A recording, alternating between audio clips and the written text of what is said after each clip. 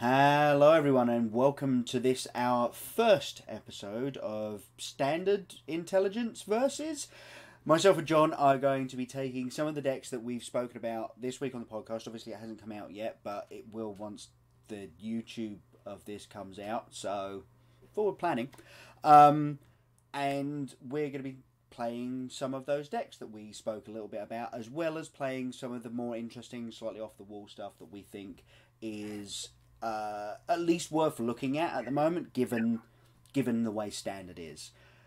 Standard actually feels really open at the moment. Obviously, Scape Shift is a very important deck in the format, but it does feel like you should just be playing the deck that you enjoy the most, like the style of deck you enjoy the most. So, I think what we're going to be trying to do is see if that's actually sensible. Just play a decent deck and play it well. Is that really good enough to do well in Standard? We are going into this, and both myself and John have not told each other what we're playing. So you guys will obviously be able to see, because if you use the ! decks in the chat, you'll be able to pull up and you'll be able to see Nightbox got both of our deck lists that we're using for this one, and I will change those around for the next match and the last one. And you'll be able to see what we're doing, but we won't know going into it. So it'll be much more like Tournament Magic, where you don't know what's happening, until the very end of it.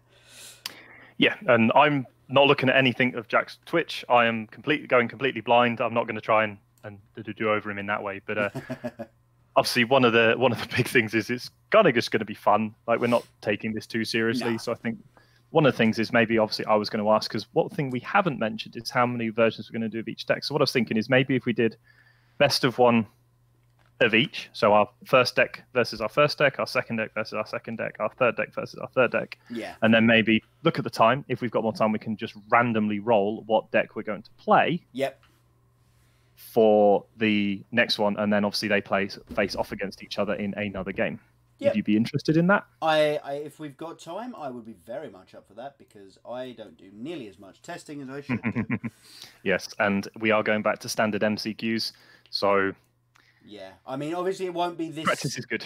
This format unless you're going to Birmingham, but we do need to get some practice in with some of these cards. Yeah. And I do think a lot of the decks will transfer reasonably well. Like, obviously the Scape Shift deck won't exactly transfer. Well, it won't at all, because Scape Shift was 19 and that's going. Yes, but there may be some version that you can play that still makes that style of deck work, the very grindy mid-range list. So yeah, maybe ramp with ways of finding lands, and instead of like Scape Shifting for this combo win, you're just grinding value with the fact that every time you play a land, you make a 2/2. Yeah. That seems strong enough as it is. So yeah, as long as you're doing other stuff, and Bant has picked up, like, we had a Bant Flash list last season that looked really good. So maybe you could try and interleave those two ideas of, just some good value creatures and some different sorts of lands, and then try and get your value that way. That would be really interesting. But yeah, obviously your Scape Shift combo kill is going away. It's the idea of the deck should stay. Yes, agreed. Yeah, very true. Well, should we get into our first one? Yes. Obviously, everyone watching can see exactly what it is that I'm taking for this first matchup. I am not convinced that this is a brilliant deck in the format, but it is really fun to play. So I'm super excited to give it a go.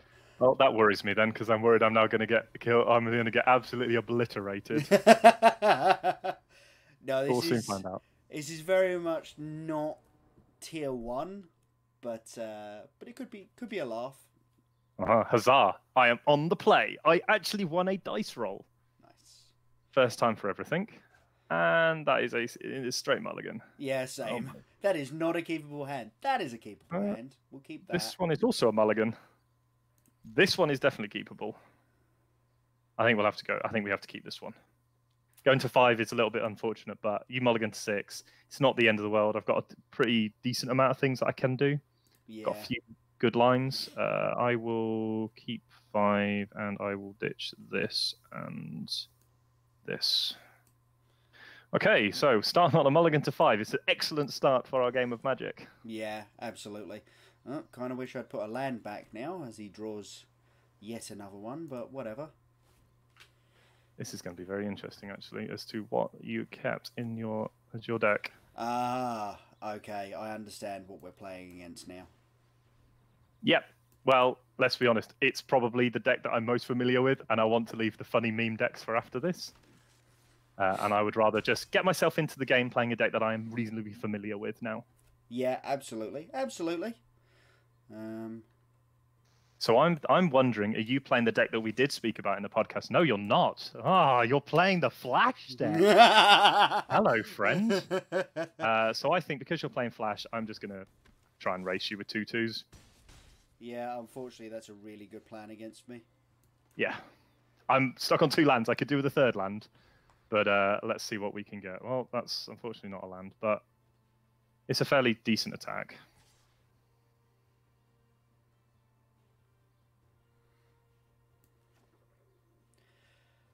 All right, let's see if we can get you. I don't think we're going to, but let's see if we can get you. That can resolve.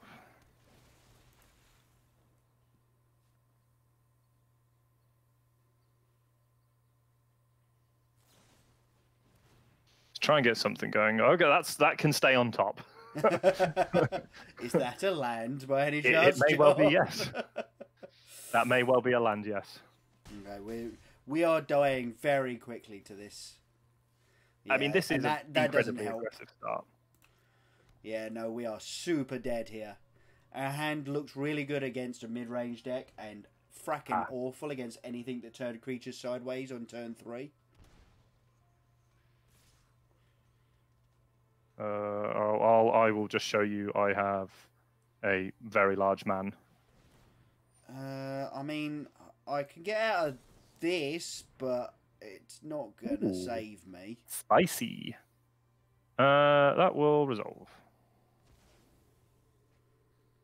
The thing is, you're still taking 6 damage now. Yeah, like I say. That's quite scary. I think I have to keep that on top, as stupid as that seems. Given that I know that there's 2 spells in your hand. Yeah. Oh no, I can't live next turn. Yeah, we are just. I will say I have the God's Willing in hand. So... Yeah, exactly. Yeah. No, I was very, very dead there. All right then, let's try this. And in some ways, I think that does show up why there is a small issue with that with the Flash deck. Is if it does fall behind, it's quite hard to come back from. It has no catch-up mechanics. Yeah, it's why it's fun when it works, but it so frequently just doesn't work that there's not really much to it past that. Yeah, exactly. Right, what do we want to do in the sideboard then? Oh, this is tough. The Flash deck's really challenging to deal with, which is one of the weirder parts of the deck because it doesn't play a normal game plan. No, absolutely not.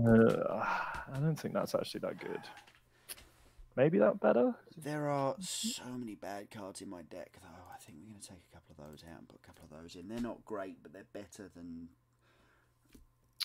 That might actually be a good idea to do. So let's so many cheap spells on Jon's side that Syncopate looks frickin' awful past turn 2. Yeah, it's Syncopate's like in that game. Syncopate would have been great. Yeah, Feel on the fact that I'm struggling to find lands for it. Yeah, but again, it's kind of like if on the play, I would actually say Syncopate's actually probably quite good on the play because you have the ability to stay up in mana. Yeah, but it's hard because if you ever get to a point where you're trying to do multiple things instead, what you can find yourself is I get something into play, and then you're constantly trying to syncopate the thing that's in something that's in play, and you never get your game plan ahead while you're low on mana.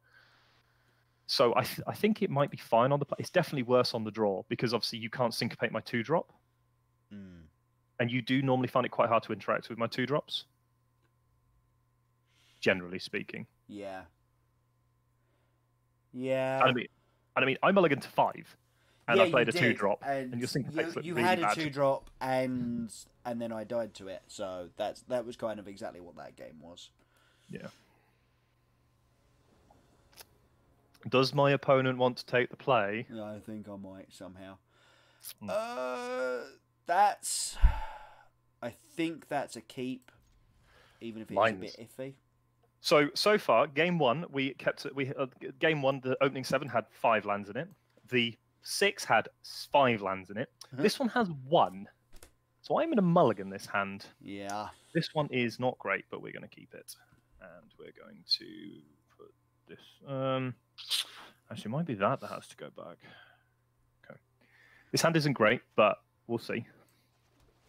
Might just depends on what you sideboarded. Like I have it like actually probably keepable. Okay. Yeah. Right. So that's not terrible. And so this hand's a little bit iffy, but it could be fine. I'm going to play this and pass the turn. Oh, interesting.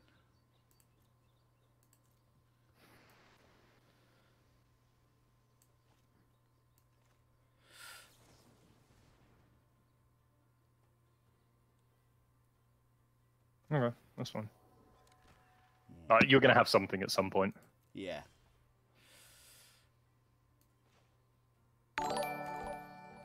And we have got Habibi has hosted with one viewer, it reckons, but I'm not sure how accurate that one is. But yeah, well, thank you very much, dear.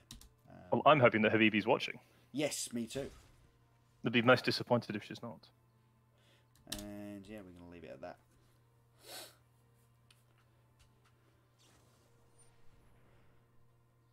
Well, that just seems mean. Why couldn't you have done that pre-combat? Oh no, it's terrible, isn't it? All right, let's see what counterspell you've got in hand. Yeah, it's Essence Scour. Okay, that's fine. Cool. Like, I have to start chewing through your spells at some point.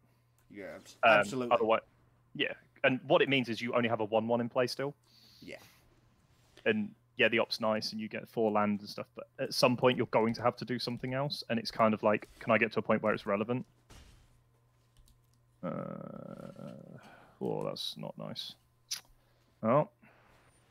Yep. No, I'm assuming you have another one. This time it's Sinister Sabotage. Okay, that's fine. Like, I have to start going through my spell through your counter spells at some point. Yep, absolutely. And it's not like I'm clocking you or anything. No. I would have loved to land that turn because it would have allowed me to actually play a little bit more Magic, but we'll see what happens. Yep. There's a couple of cards I'd like to draw. That's fine. I guess we say go. We can't really do anything at this point. Well, let's see if this can get into play and stay there. It resolves. Like Night Pack Ambush is a really interesting card in these decks. Yeah. Because it can get really out of control if you're not careful, and also it's a 4/4. So this is going to hurt. I need a land off the top, and I might be able to play Magic at this point. Yep. There's a lot of if buts and maybes as to how the next couple of turns go. That's fine. That is the first Night Pack Ambusher trigger I've had actually go on the stack. Every time I've cast this card, it has been countered. Yeah, all right. Okay, interesting. Well, I'm kind of going to make you have something here. Oh, yeah. And then we're going to play an interesting game. Huh. Do you have... Now, this is the real question. If you have the second one of these, I actually want to cast this first, which seems super duper weird.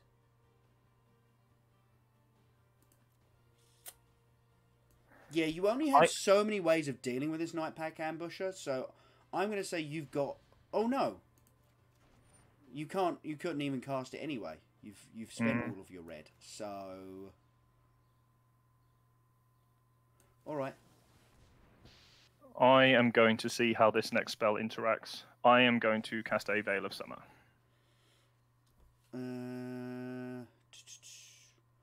Spells you control can't be countered this turn. Well, that does exactly what it says on the tin. Do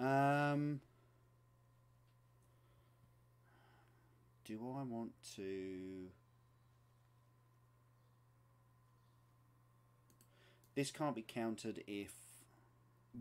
If you have Spell Pierce, you target You probably target the Veil of Summer. Yeah, because then you're not drawing a card. But I don't, and I was just like, is my Unsummon going to stop this Reckless Rage? And it isn't. But I should do it now before your 10th District Legionnaire gets big and attacks. So, and obviously Veil of Summer will make it hexproof from black. Yep. Obviously, I will target the spell and say yes, despite the fact that we all know it's not doing anything except killing my Night Pack. Ambusher. A little annoying. So. Yeah, I just have to find a way of not dying in the next couple of turns. Is literally the way I'm doing this. I'll have to take the damage. Like, I'm at 4, so I am really struggling right now. Yep. I hope that this resolves. Yeah, that's going to resolve. All right, good sir. What have you got? Crushing Canopy. Which I'm not convinced should be in the deck, but I know the Naya version also plays the enchantment. You have to have it in. Yeah. I did actually have the second Reckless Rage. Yeah, but you didn't have the third red source up at the time. That was my thing there. I was like, you could have it, and then it was like, yeah, you could, but you couldn't cast it this turn. So. Okay, how do we survive the next turn? Getting lucky, apparently. Okay, well, at least we have a 10th District Legionnaire we can cast this turn. Yeah, let's go with the 10th District Legionnaire. No, sir. I say no. I'm still dead because even the Veil of Summer, you have enough power in play that you'll deal with the 1 damage. So we are going to concede. No, you had because I only have a 2/2. Oh yeah, because I'm actually putting the Frilled Mystic into play. Yeah. Yes. Yeah. You actually have 3 things, which makes a huge difference. I had forgotten that the Frilled Mystic was a creature counterspell. Yeah. Yes, it is. It does have a 3/2 body attached. It does have a body attached to it. Yeah. If that was any other counterspell, I'd have just shrugged my shoulders and gone, "Oh well, it's fine. I have I can stop. I can get into play in Reckless Rage where you're 1/1 flyer. You then have to draw something to get rid of the 10th District Legionnaire. Yep. It's kind of a stretch at that point. But it's one of I have to try and do something. I'm at 1 life. So I can't just shrug my shoulders and go, well, we're going to die otherwise, and I'm in a mulligan again. We're going to keep that one. I'll keep this one. Let's put this back. First time we've drawn this card, this matchup, and... Okay, cool. Yeah.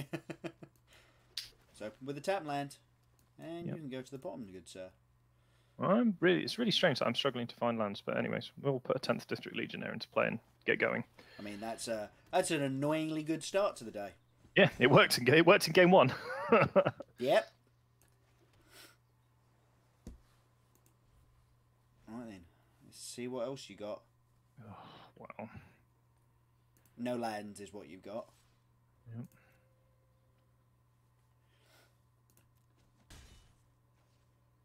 Kind of want to start making use of counter spells. Something to cast Season of Growth.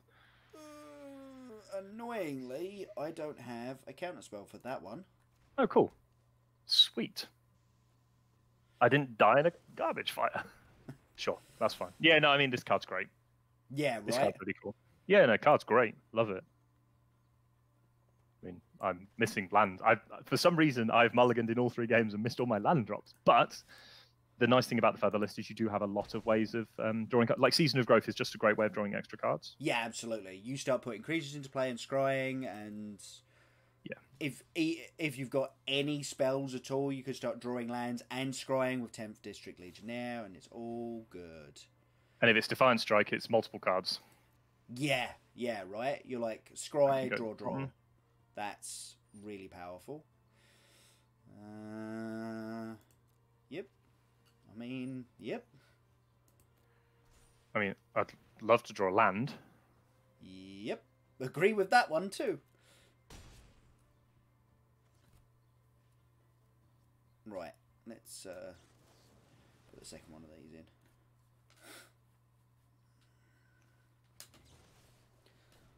Oh, yeah. Don't really want that land. I need my lands to start to come into play untapped now. Oh, that was literally the worst thing I could have drawn. Huh. Well, that was a really good draw, but I think we'll use it later. Okay, well, that's awkward. We're going to do a thing not at instant speed. Oh my god, really? What? What is this? Oh, wow. Yep. Yeah, that's pretty good. That's a pretty good one, especially when I'm not drawing lands. Yeah, I was going to say, if you hit your land drop, we still might actually get to play Magic. If you don't, we really aren't. Okay. Yeah, Enchanting Melody's a weird card. It doesn't matter because I'm not hitting lands, so it's kind of irrelevant. But yeah, it's a really weird one.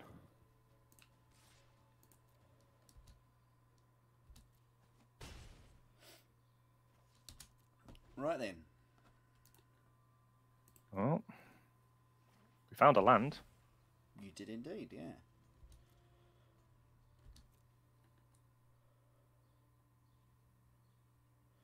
Okay.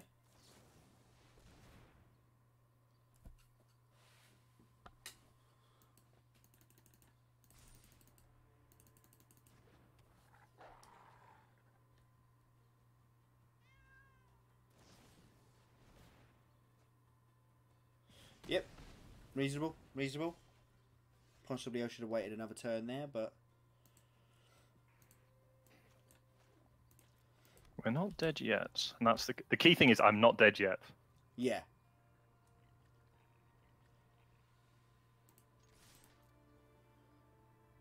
Like, this feels really annoying.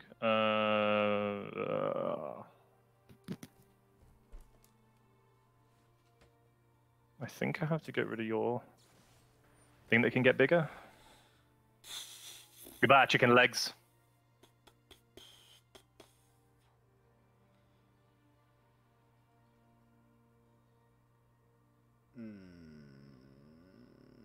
Yeah, alright, fine.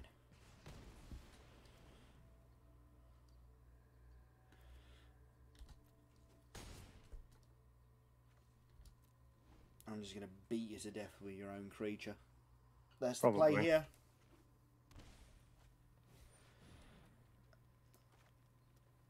I say no!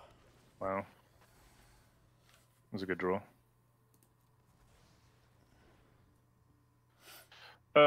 I think I still... I am going to do this because I think I can do it and get away with it. I need to keep myself alive. Yep.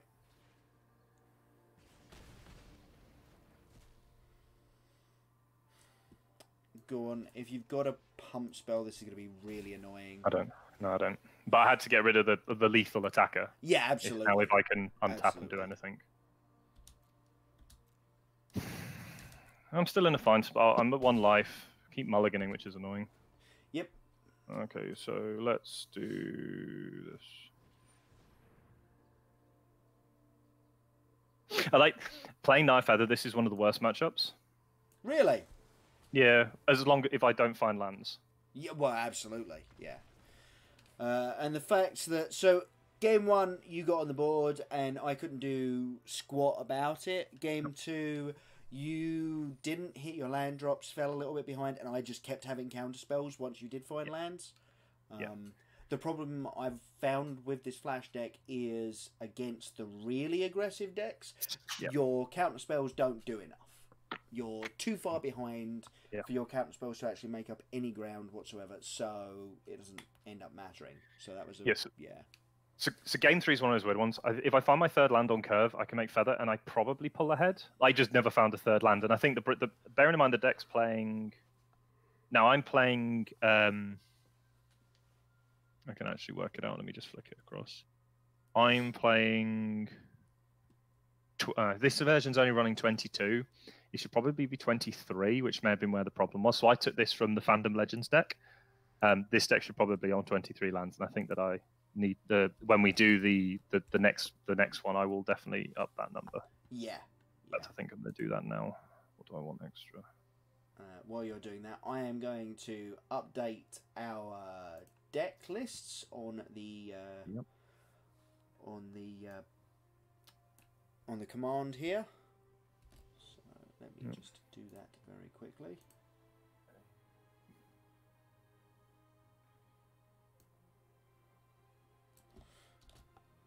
John's.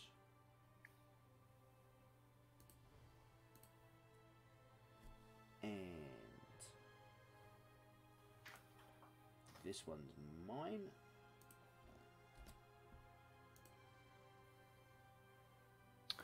Yep. Hopefully we can start to redeem ourselves.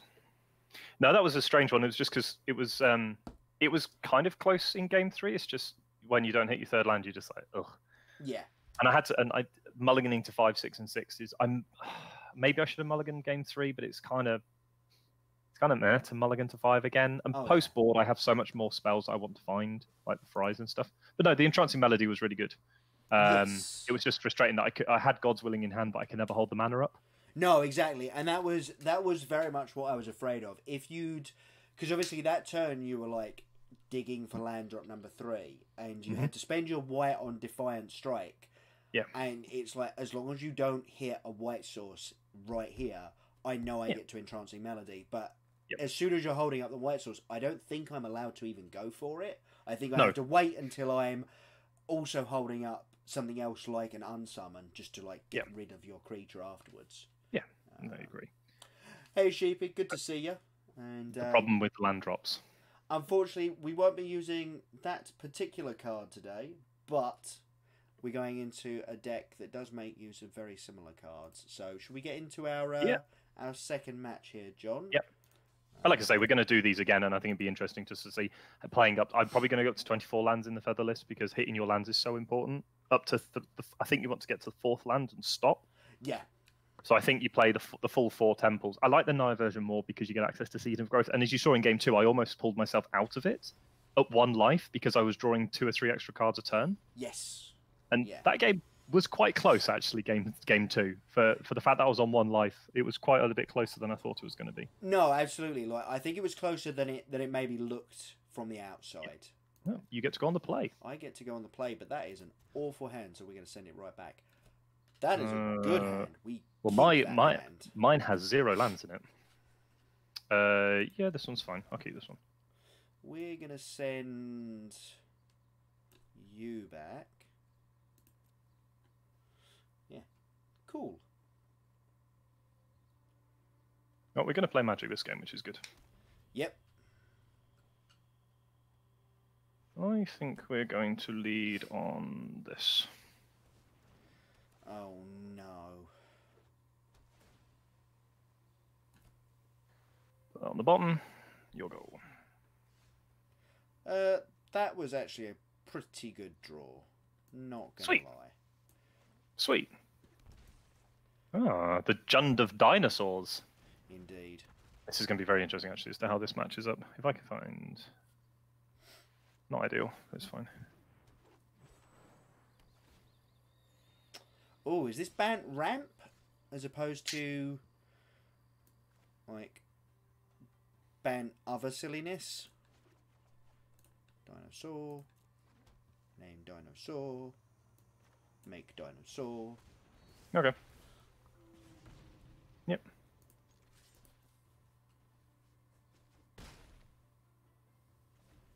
So, I do understand where you're coming from there, Sheepy, on Otopet Huntmaster maybe being cast first. My problem is the Raptor is the one with the higher upsides, and if my opponent manages to kill, like, both of my 2-drops kind of do mostly the same thing, right? And as soon as you put the idea of, like, them killing it, I'm happier with them just like, oh, I'll kill the Raptor and then leave me the Huntmaster afterward. Like, if that happens, then I'm fine to play the Huntmaster. If they don't and this stays on the board, then it's better. Yeah, Optic Huntmaster's an interesting card, actually. Yeah, it really is. I am really not certain as to...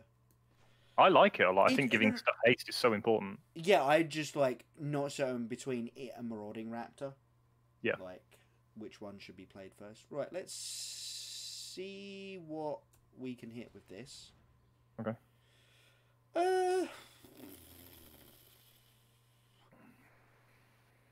That's actually super awkward. If that had been a real green source, we might have just taken that. But as it is, we can't play that because it's going to be too expensive. So I think we've got to take this. kind of just... It's not a bad one. No, it's not.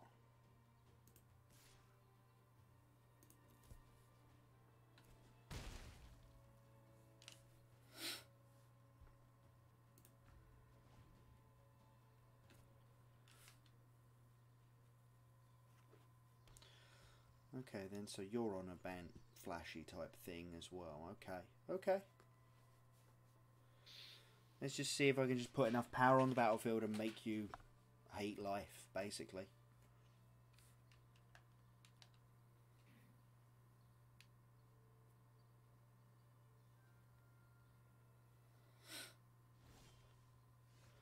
Well, we found one of those anyway, so... I think if it had been a land, we would have gone with this, but it isn't, so... Let's rip your raptor time. Let's just raptor it up, yep. Yeah, that's fine. Is a thing? Land, red sauce, red and green sauce. Stomping ground, I'd be really happy with a stop. Yes! Sometimes you are better lucky than good. Absolutely. Tacky, tacky, fighty, fighty. Yep. That's kind of the blocks I was expecting. Because... Oh no! I am idiot. I was like, oh, I'll still be able to cast that Otepec Huntmaster afterwards. It's like, no, that costs more now. Yep. I think we're taking another one of those, actually. That seems decent.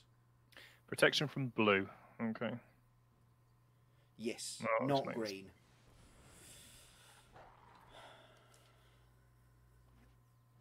I think I want to do this now.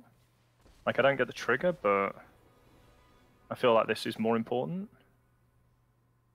We'll take that one. Oh dear. Pass the turn. That seemed like a very swift take there. Yeah, we'll see. I don't know. Right, if I do that, I can do that, and then that. Yeah, cool. I only have to take 2 off my land as well. It's fine. That's alright then. Resolves. Unfortunately, I have to do all of this pre-combat in case you start killing my creatures. Resolves. Because I need the power on the battlefield for this guy. Holy crap. Okay. Right. Sure. Why not? Well, we've kind of got it covered. Ish.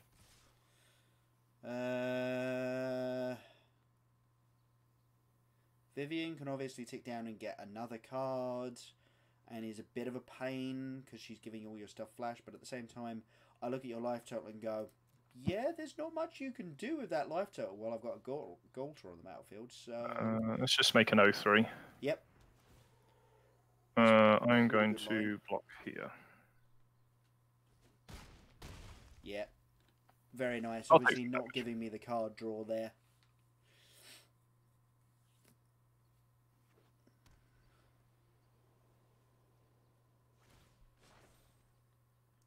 Vigilance and Reach and Flash. It's a pretty, it makes a 3-3. It's a pretty wordy card, yeah. This card has a lot of text on it. Yeah, I didn't think that could get Vigilance. I was just like, let's just check this a second. Let me just check the keywords. God, really? Yeah. Yeah. Really? Oh no, the draw has been nuts. So as long as you don't have Settle the Wreckage, I'm okay. As soon as you do have Settle the Wreckage, I am effed. Okay. This might be fine. Resolve. Pass to attackers. Okay. Might be super dead. Right, Maybe so not you've currently got super 3 dead. blockers. You've got 1 card. Oh, and that's an exiled card, isn't it? Yeah.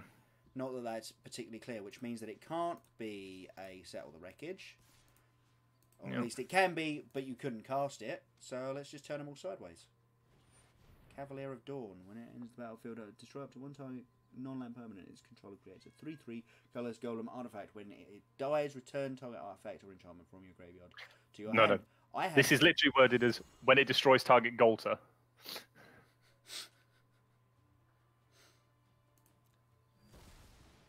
Yep, alright, that's a pretty good answer.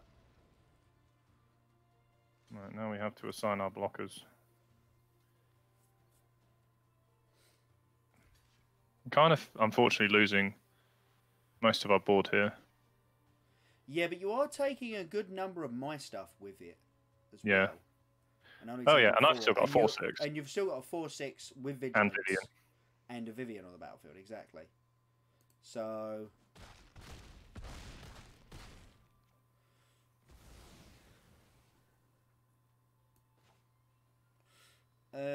yeah, let's just play it out.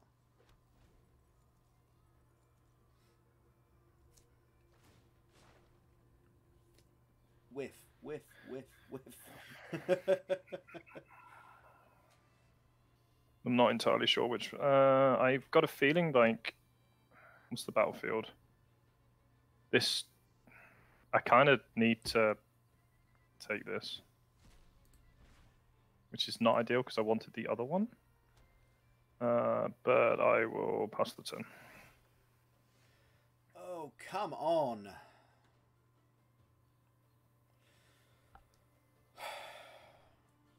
Right, I'm actually going to leave the Huntmaster back, am I? No, you can't block it. You're going to have to put the 4/6 on the Ripjaw Raptor, unless you've drawn, like, another Cavalier of Dawn, at which point, yeah, alright, sure.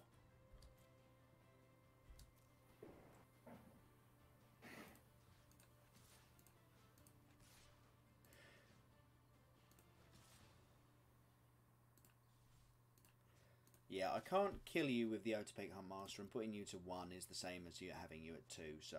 Oh, I did draw on! You know there's like 3 copies of this in the deck. I have never seen this deck before. Like, have you never seen the green-white bow list? No. I love this deck. I have never come across this before. And honestly, so cool. All I'm drawing is lands. Yep. And you get extra looks. And Scrylands that aren't in my deck because it's supposed to be an aggro deck. Do we have Shock in the deck anywhere? I don't even remember if I put Shock in this deck. I hope you haven't. It'll be pretty savage if you have. You should have Lightning Strike, surely. No, I think you just need to play such a high density of creatures. Oh, wow, okay. Well, that's interesting. And all we drew was lands anyway, so... Sure, okay. All right, no worries. Herp-de-derp. Yep, okay. Hits two fracking Cavaliers off the top. Okay. We did dig 6 cards to find them. Trust me, we dug 6 cards for them. And those can get in the deck. Right. I don't know what I want to board in this matchup. This top end seems super relevant. These do not seem at all relevant. I don't really want to bring this in, so let's bring in these. Maybe I want to do that. I think this feels really irrelevant. This doesn't kill anything relevant. Oh, no, I want that one still. Huh. Yeah, okay, let's try that. Not 100% convinced on it, but let's try it. Is that too many big creatures?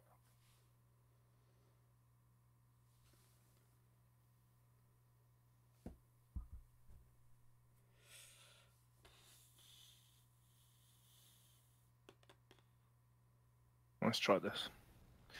Let's try this configuration.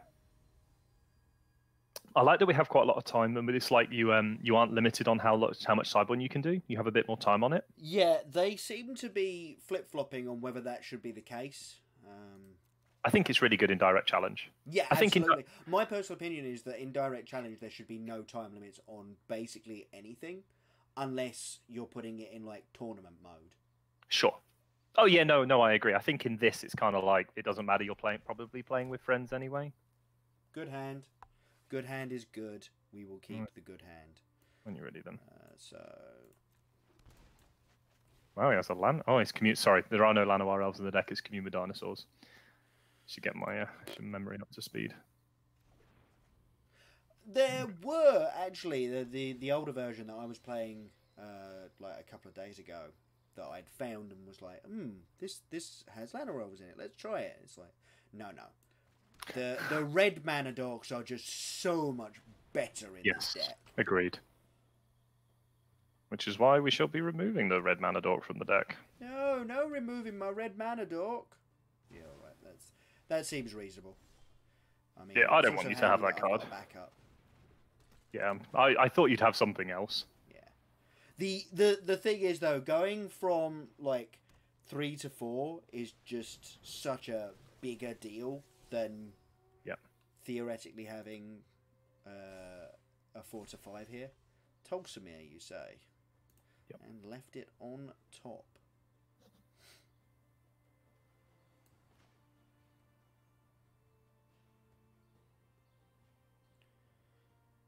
All right.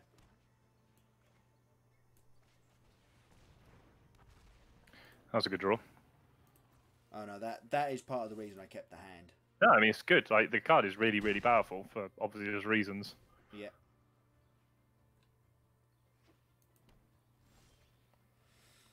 Oh hello.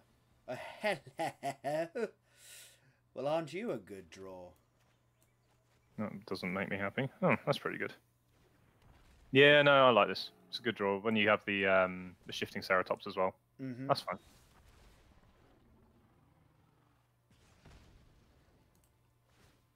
Well, give it haste. Okay.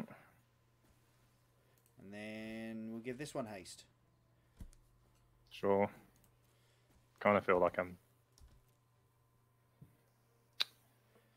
am trying very much to force you into some blocks. Oh, well, the ambush is a good start.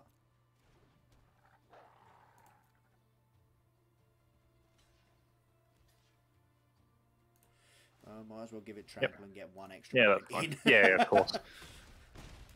I actually, I got someone earlier. They let through a Ripjaw Raptor and blocked with 4 toughness the Ceratops as I attacked a Teferi with 5 loyalty. And nice. I was like, give it trample. And then the Teferi goes away and they're like, oh, sad now. That's pretty good. Yeah, that's unfortunately... This is a pretty rough spot to be in, I think, for me. Your creatures are simply better, and it's possible that I should have actually played the land here first. Yeah. I do not believe there are any other wolves in the deck, but I also don't believe there's any way of getting stuff back from the graveyard. Well, Night Pack ambushes a wolf, and it makes wolves. Oh, of course it does. Yes. Yep. Right, okay, well, let's play that land now.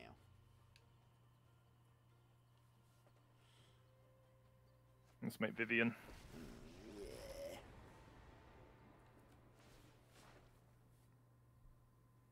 Let's take that. I feel like this is the line. Okay, interesting.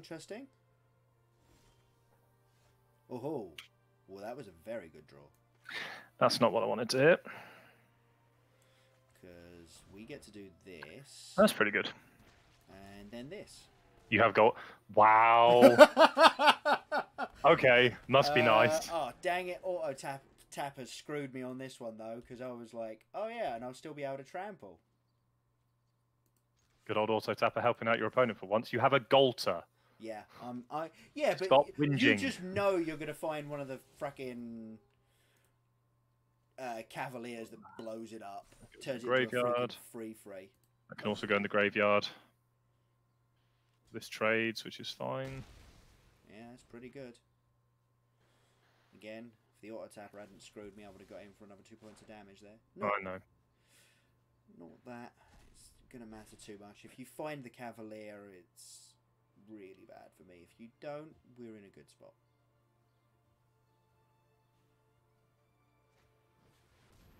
Tollsmere friend to wolves. Okay. Unfortunately, the wolf itself is legendary, so that only really put 3 power and toughness on the battlefield. Yep, I have no cards in hand, so I cannot discard anything.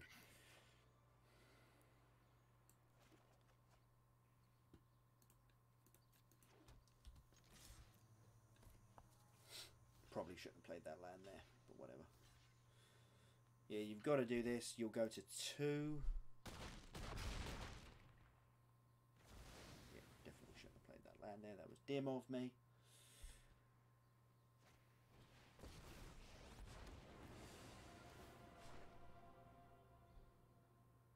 No, didn't find anything. Yay. All right, game 3.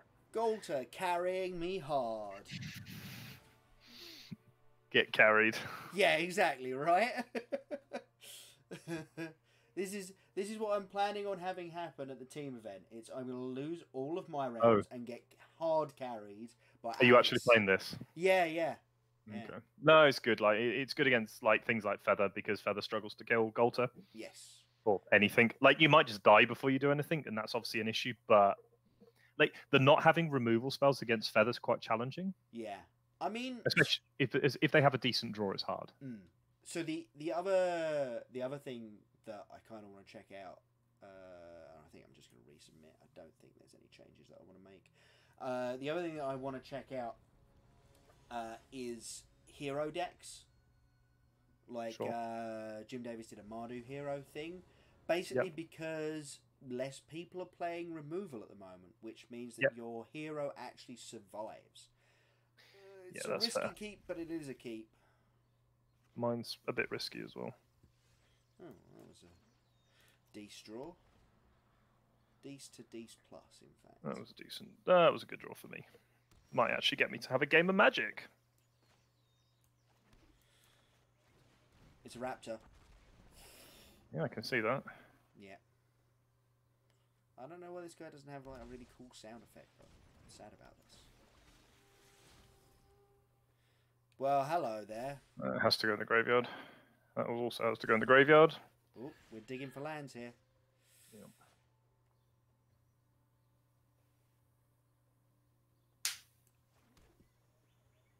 Right then, well, I think we'll fire this off. It's a pretty good one. Yeah. I could offer up the trade here. I really like the Marauding Raptor just being on the battlefield. Yep. I think I'm going to leave it there because you would absolutely take that trade, and that is just way better for you. Yep, agreed. Like your Ranger does nothing now. It's just a 4/3. My creature is actually vaguely important. Yes, agreed. Right. So this is going to be a heck of a turn. Really? Yeah. Lovely. Dinosaur. Golter. Jesus Christ. Wow. Yeah. When this deck works, it really works. Yeah, I can see that. And I don't think I don't think this is its actual legitimate draw either, which is strange. I don't think this is an average draw. Like these last 2 games, you've drawn insanely well. Yeah. Absolutely. Absolutely. Yep, I'll give you that one. Binning the Cavalier was obviously not ideal, but it had to be done. It had to be done. If you're looking for lands, having a 5-drop while you've only got 3 lands is not where you want to be.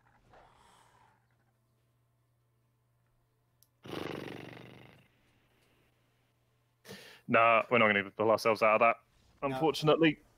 No. Oh, that is tedious, that is. Yep. The Golter draws are really dumb. The draws with the accelerants are really dumb. When you combine them, they're just dumb. It wasn't the Golter, it was the Marauding Raptor, and you playing correctly with it. That was all. Yeah. It was challenging. It's like one of those games that I have to bin the Cavalier because I need the lands. Yeah. And if I don't, then I probably win that one because I make a 4/6 and I have a Tolsimir in hand, which it gains me 3 and trades off 1 for 1 with your Regisaur. I just never got to your draw was too good. That was the problem. Yeah. I do think that deck needs removal spells because I don't know how you win otherwise if you don't find Golter. Like I think game 1 was probably the example where it's how do you win if they remove Golter. So I will say like post board you do pick up a lot, and obviously I brought in a fair amount against you there. Not that we saw any of it. No. Well, it was stuck in my hand in game 3 because you didn't play. You played 1 creature, and I was like, I'll trade off with that. That's fine. In the sideboard, you've got 3 cast down and 2 Noxious Grafts. Grasp Sure. in this version. Yeah, that's fine. And Seems reasonable. Noxious Grasp is okay again in the matchup. yeah, and I did bring them in. Yeah, no, I agree. You have to. It's a good card because you probably have more dead cards. Like Shifting Ceratops is not great in this matchup. No, I did take a couple of those out at least. I think I left like 1 or 2 in just because they're big dumb creatures. You can't drop your creature count too much. I think one of the cards that I keep pulling out is Collision Colossus. As much as I like it, that card can go out definitely. It could just go and just be turned into an actual removal spell. No, definitely. And you do have like Domri, Anarch of Bolas, and Savage Stomp in the main board, but... Yep, I'm just going to turn my lights on quickly. Yeah, absolutely. It's gone a bit dark, isn't it?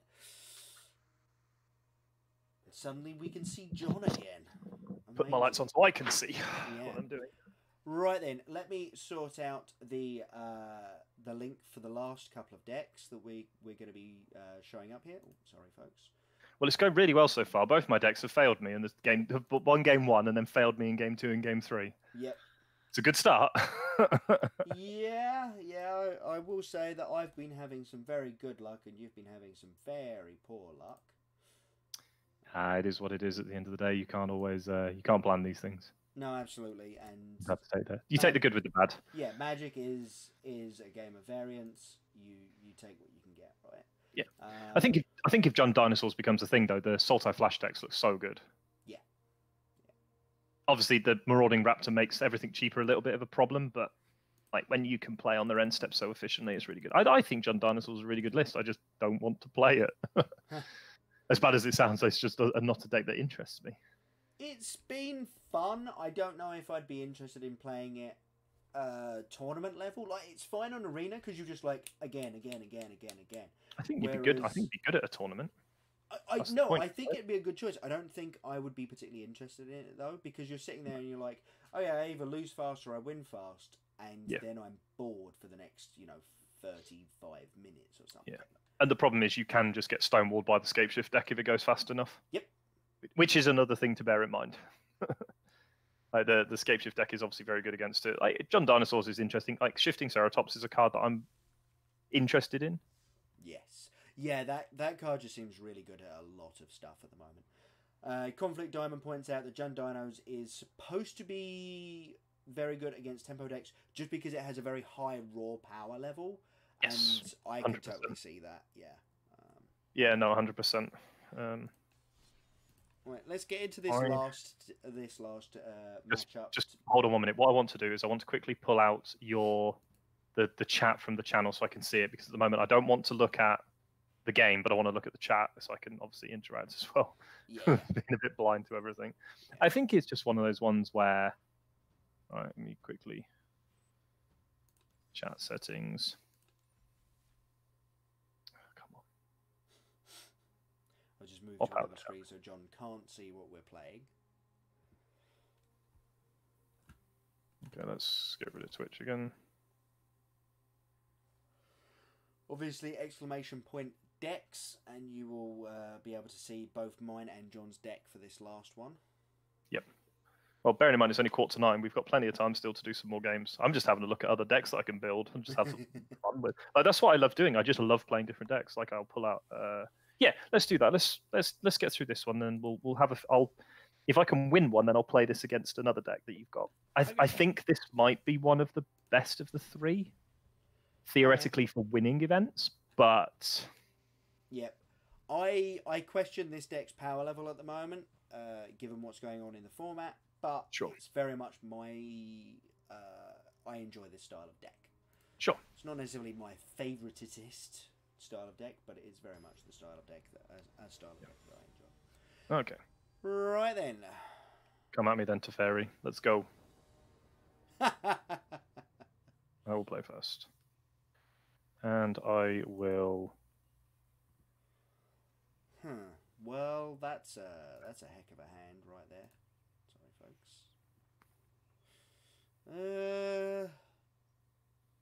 I don't know if this is going to be good enough. I think it's going to be too slow. That's a way better hand. That's like 10 million times better. We will keep that.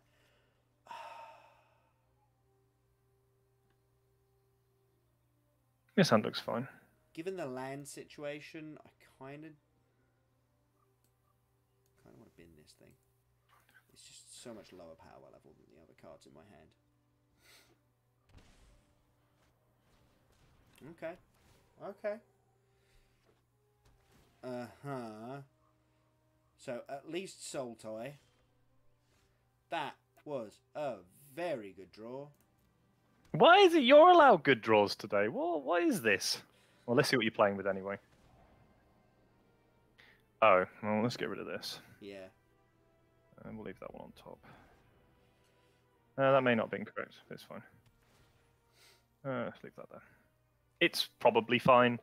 I will be sending a message to my opponent. I have received said message. Yeah. It has made me sad. Good.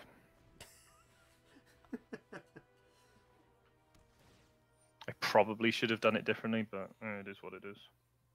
Okay. The problem was I thought Erasure took that card and then drew a removal spell for the hero, which was one of those ones where it's like, oh, what a tilter. Yeah, I shall take your message again, sir. Yeah, alright. Go on then. What you got? Well, alright.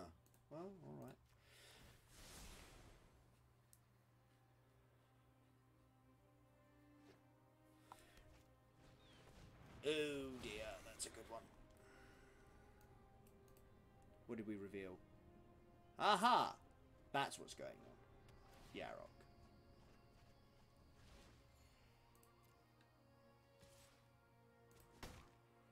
Message received, sir. And understood.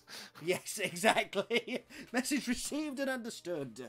Right, okay. This is going to be a pretty good turn, I think. Lovely, just what I wanted. Let's take that up. Yeah, he's got Kaya's Wrath at instant speed.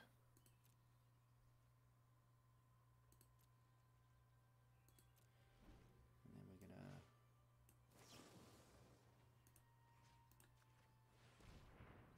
Thump. Interesting. Oh no! No! I meant to let you draw first.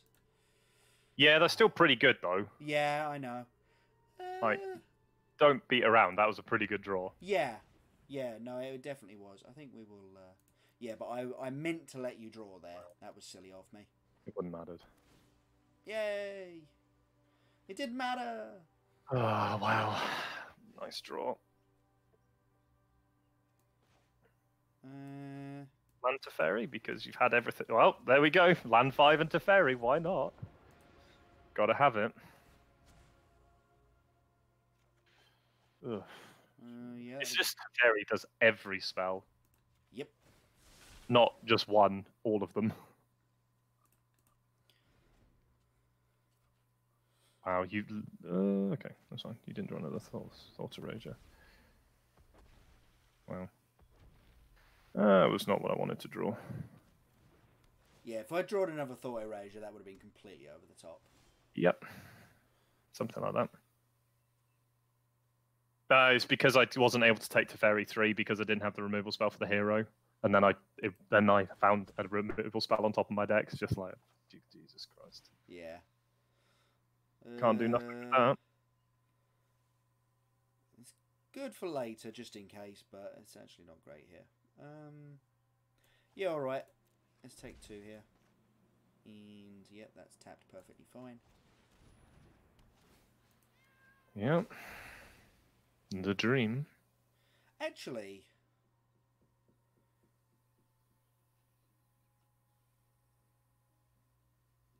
No, I don't want to get rid of that, so what we're actually going to do is... Bounce it, play it again. No, we're actually going to play this time. Why is that in your deck? I'm testing it. I will be perfectly honest, I am just testing it. I do not know if it is even remotely good. Sure. Oh, I drew another Arboreal Grazer, so I'm going to concede this game. Yep, fair enough. It would have taken me another 10 minutes, but I would have killed you. Yep. That was a depressing one to lose. All right. Right, I want to know what Yarok does, because I can't remember. He makes things trigger twice. Yep. And does he make your legends cheaper as well? Is that the same one? No. No, it's just whenever something ETBs, it triggers twice. Okay. Okay.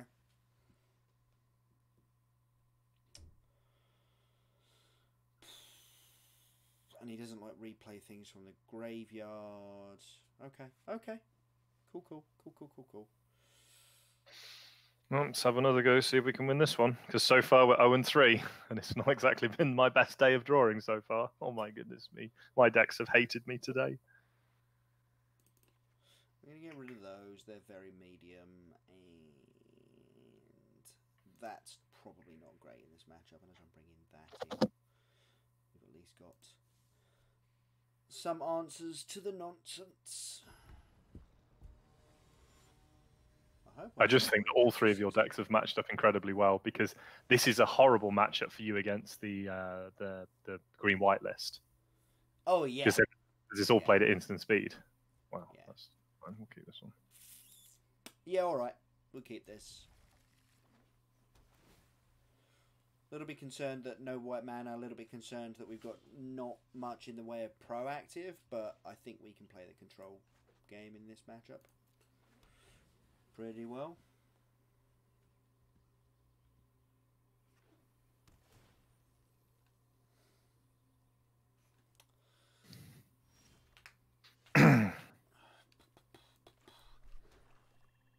And yeah, Conflict Diamond points out that Big Teferi leaves the format in about 60 days, so...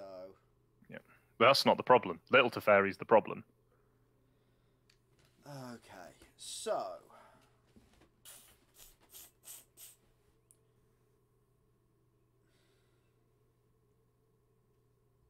Yeah, alright.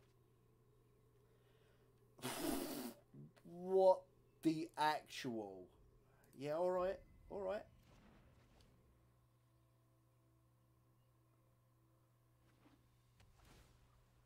So many Skylands. Yeah, I mean, it didn't matter. I'd rather play the Skylands out. So many taplands in this deck. You've got Memorial to Genius as well. Jeez. Yep. Yeah, you need to be able to trigger the Field of the Dead. Okay, well that's getting negated. Yep, figured. I'd rather not give you the ability to look at extra cards as well. We're already struggling enough. That's a good draw. Oh, that's not what I want to do here.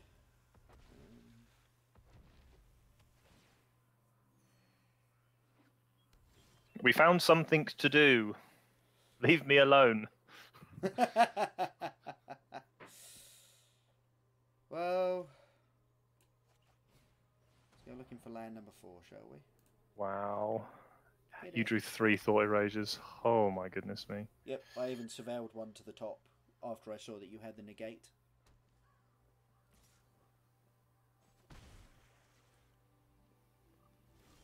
Wow. A little bit sketchy, keeping a Thought Erasure when you have no... I would have definitely have been that one, because you have no white mana. Well, now you do. Wow. Yeah, okay. I figured off of the next 2, one of them's going to resolve and I get another look then. Sure. And my hand's got like removal spells and that sort of thing in it. So sure. Is this enters? Yeah, I thought so. Cool. We'll pass the turn and leave it be for the moment then.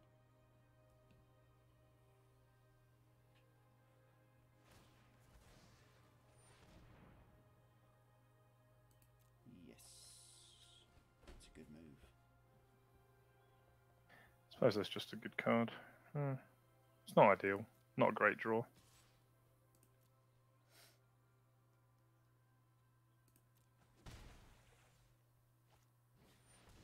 Let's make a thing.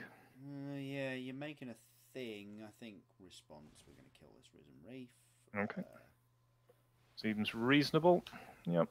Because that is an elemental. It would trigger the reef. Let's let you do your thing. What did you have? Negate, Nexus of... this is a Nexus of Fate deck? It's a one-of. Okay. Right. It's putting Time Walk in your Monastery Mentor deck in Legacy. Yeah, sort of pretty thing. much. Yeah. like I say, my hand was flush with removal spells. Poor.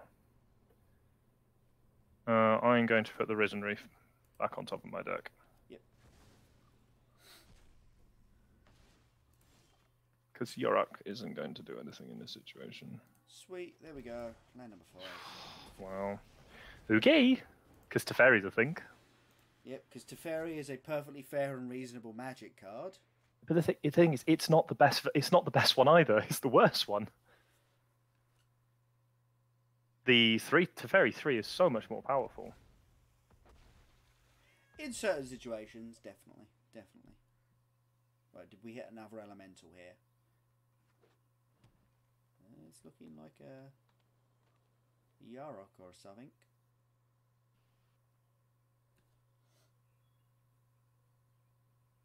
Yarok could be pretty rough here. Trophy, big Teffers. Yeah. Yep. Wait, what? No way. You've only got one basic. The strip mine is here. This deck only runs one basic. Wow. What is this version I am playing? No, that's trust really me, that's bad. good to know. Yeah. I wish I had realised that. Yeah. Right, okay, this is super not value play, and yeah, I'm still gonna do it.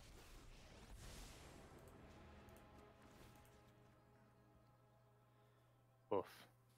Yep, I do not enjoy doing this.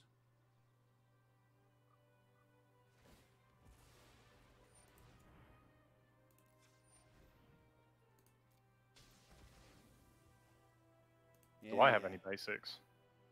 Oh, I do. I still have a basic. Sweet.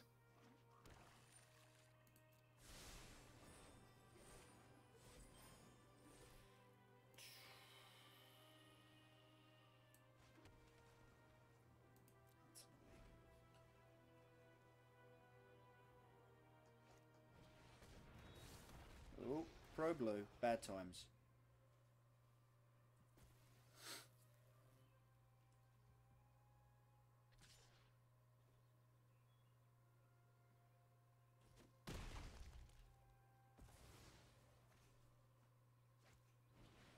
Yeah, the standard format has become such that, yeah, our lands look very much like modern decks at the moment. Yeah. Come on. We might be able to steal a win. Okay, well, I think we're just going to have to go for this and see what we hit. Oh my goodness, what on earth is that in your deck? What? Really good is apparently the answer. So. Oh wow. That's interesting, that is. Okay.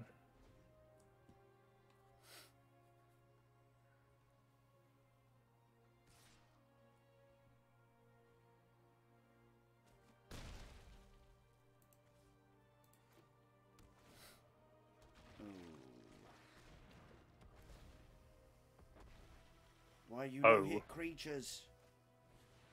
Oh, this game is over.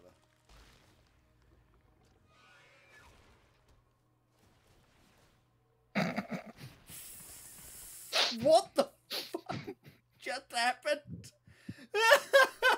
For fuck's sake. So this is why I'm playing this version of the deck, because it doesn't matter so much if you have things like adaptive detentions, because I don't scape shift. There is no scape shifts in this deck. Instead, I just Risen Reef you into next Tuesday. Resolves. That's fine. That is fine.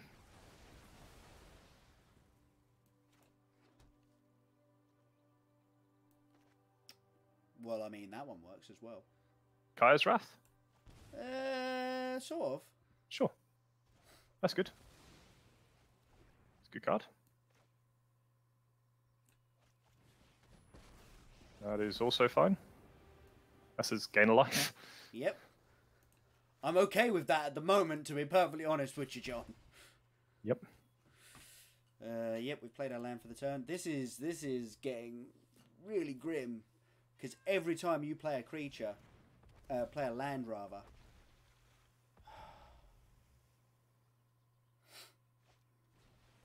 Oh my god.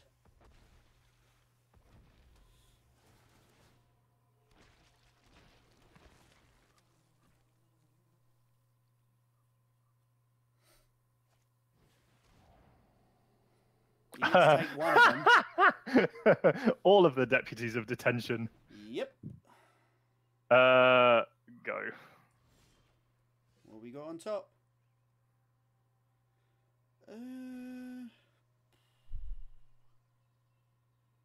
That's actually fine.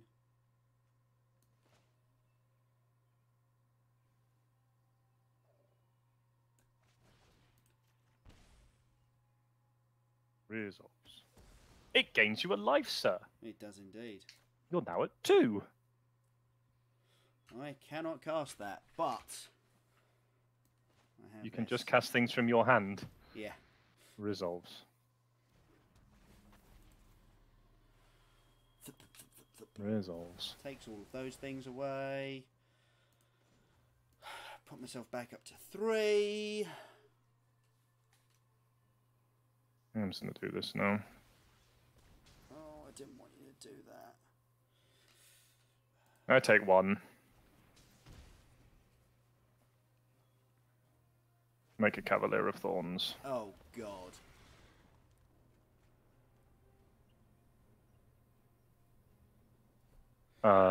I will take a Blast Zone. Yeah, that seems real good.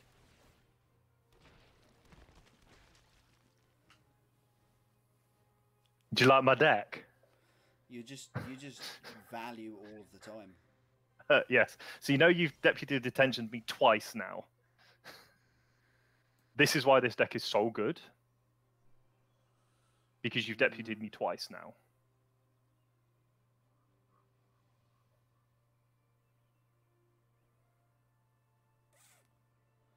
I'll tell you what.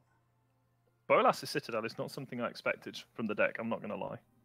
No, it's been running around in a few different lists, actually, and has seemed fine. Has seemed pretty good, actually. What are you targeting? Doesn't have Pro Blue, so we'll target that one. Have you played a land this turn? No, I have not. Okay. Then we will have to Assassin's Trophy this now. Yep. Because I can't. Because if you've still to play a land, Well, then you'll just recast it, and I shuffle don't the really top want of that. my library. And we can't cast that to Fairy for 5. We dead. Cool. What was your hand? Land and... Temple of Silence, it was 2 lands. No. Jack, it's Temple of... Shh. Right, okay, I think we want that in. And I think we want...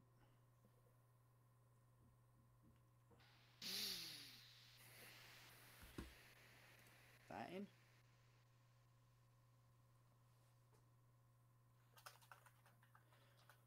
Annoyingly, Soren actually looked better than I kept giving it credit for. That seems maybe worth taking out.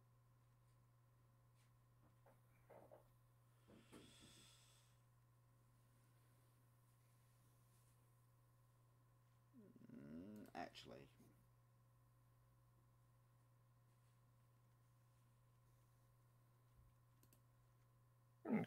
No, it's got 4 of those silly cards in, so we can't do that one. Let's get rid of that. Oh, what are you still doing in the deck?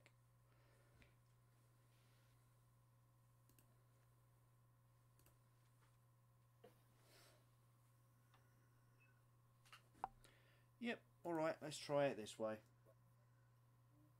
I can definitely build another one of these decks. Yeah, we can definitely play some different decks. I can definitely build another one. No, I like the look of the Yarok list. I'm just... It's really good. I really like it. Better. Much better. I will mulligan this one. Yeah, we'll keep this one. It's not great, but we'll keep. I'm going to bottom. I kind of want to bottom one of these. Probably the first time I've ever wanted to bottom that card. Come on. That'll do. That's fine. It's not ideal, but it's fine. Yep, that is fine. You occasionally forget that this is a hero deck.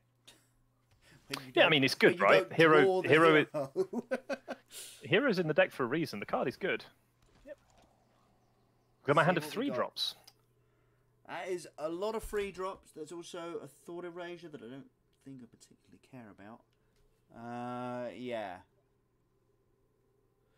I think we're going to take the Risen Reef this time, maybe? Yeah, I think that's worth taking. And that can stay right there.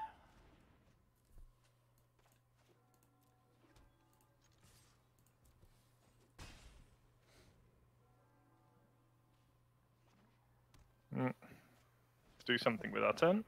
Yep, absolutely. Kind of have to take this.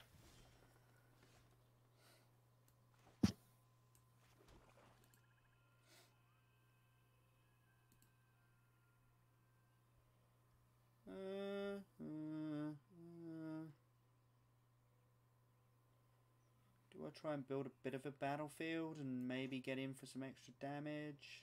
Or probably. do I save this? I think I actually have to do this. Okay, that's interesting. Cool. Seems reasonable. I need to beat you in the face.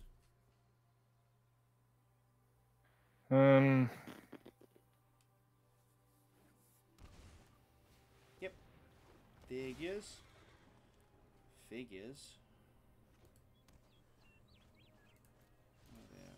There are more cards in that graveyard now. Yeah, there. No, I'm doing this purely on the fact that I have to try and do something. Yeah. But I think... Oh, wow. Yep. Wow. Okay. I did just rip that one off the top. I'm pretty happy with it. That's rough, that is. Ugh. No, we're not dead yet. You just showed me last game how good your value engine is, so yep. The plan is to not let you get there, basically. Yep. You can have a Noxious Grasp or a Noxious Grasp.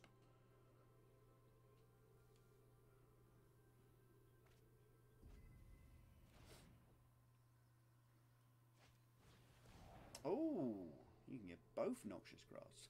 Land off the top one time. If you find a land off the top, we'll have another go at this matchup. I did not, but I think you're dead. Yeah, that's fine. Let's just replay this matchup because this matchup seems really interesting. It actually really does, yeah. Like, I'm so used to the Esper deck pivoting into being a control deck that when you showed me just how good your end game was in game 2, and the answer is, I can't beat that, so I have to beat you first. Yeah, no, that's fair. So yeah, that's just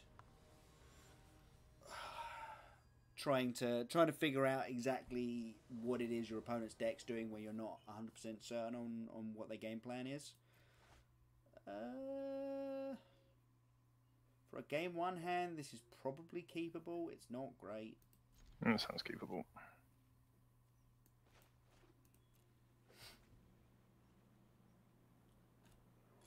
Let's go with the Temple. Yeah, we'll keep this one. Other than Scrylands. Yep, that works. Yep. Well, we're not going to have the same mistake as last time. That one can go bye-bye. That one can go in the graveyard now, thank you.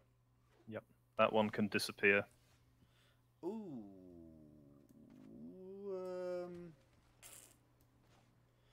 This is a little awkward.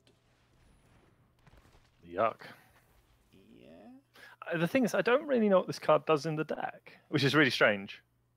It's just, you know, gains you a little bit of life for the Citadel. B, it's a Death Toucher, so it can kill bigger green creatures that you have trouble with in game 1. Sure. And C, which is fair. Helps you find your land drops, which... Yeah, that's fair.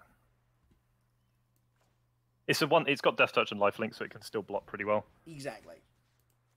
Let's give it that. All right, the blocking is not irrelevant. I also like this when it deals combat damage as well. It's really important. Yes. Oh, what on earth is my deck doing right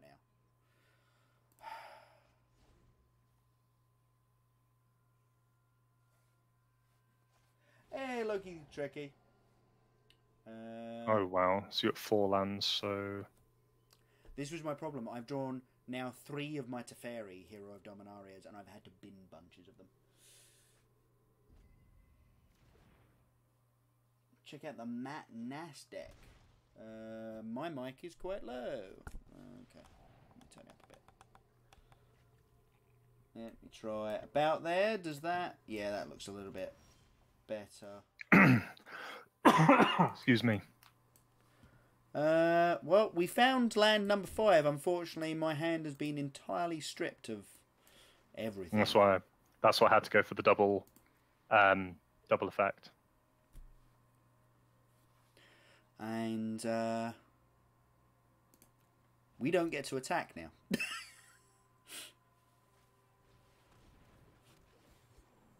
Because I really need that card on top. Possibly I should have attacked first and then... But I know that the best card was in my hand. Yeah, no, that's fair. Land 6, here comes Orgine. Eugene is going to manifest some manifesty thingies. I mean, you can put the top card of your library straight in the graveyard if you want. Doesn't really do anything for me. Like, there is Soren. Yeah, alright, we'll attack. Why not? I will declare no blocks. I didn't think you would. Filtered that land away. Seems good. Unintentionally great.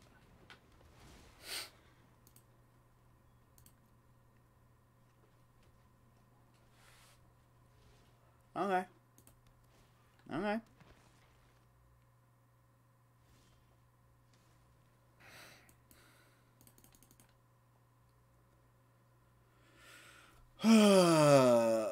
Right, so I think...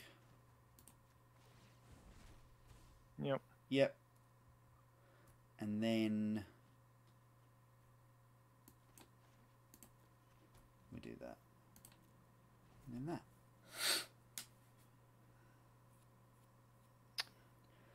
I am indeed in a little bit of trouble right now.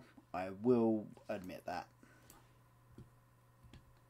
Shoot you for 2! Haha! Relevant rules text. Right? Right? Yep.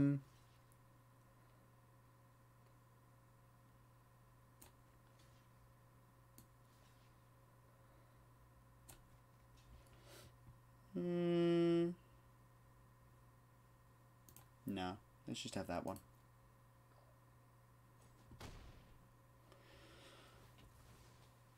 Just going to let you draw me cards. That's fine. Of course, if we've got a Thought Erasure. But we don't. Nice. Yep. I now regret. You regret what? Many, many things, John. Many, many Fair enough. things.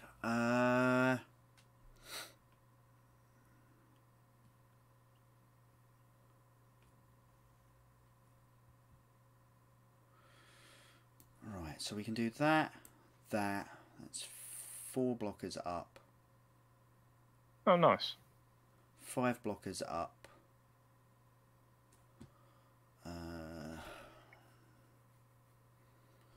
Protect Ugin. Yeah, alright.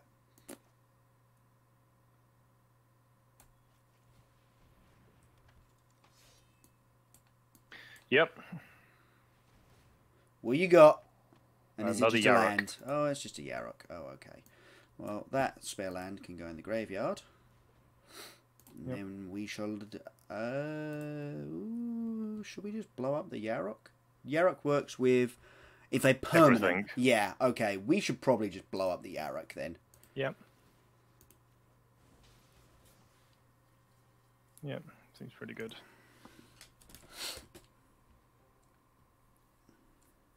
Obviously, I'd rather make John's stupid zombie land a little bit worse.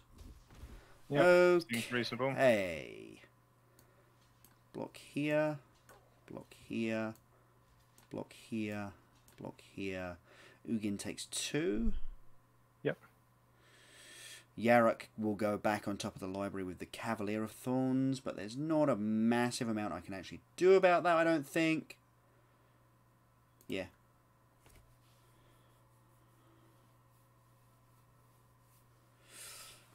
Ugin actually seems... So this was a list that I picked up and was like, huh, that's an interesting addition. It's 4th Ugin instead of... first Ugin instead of 4th Teferi.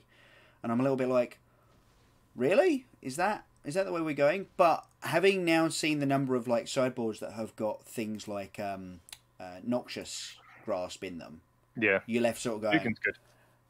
Yeah, exactly. Right. So I really like Ugin. I always have done. Resin Reef. Right, what's on top? Okay, cool. That works. Another Temple of Shh. You can stay there, actually. You're pretty good.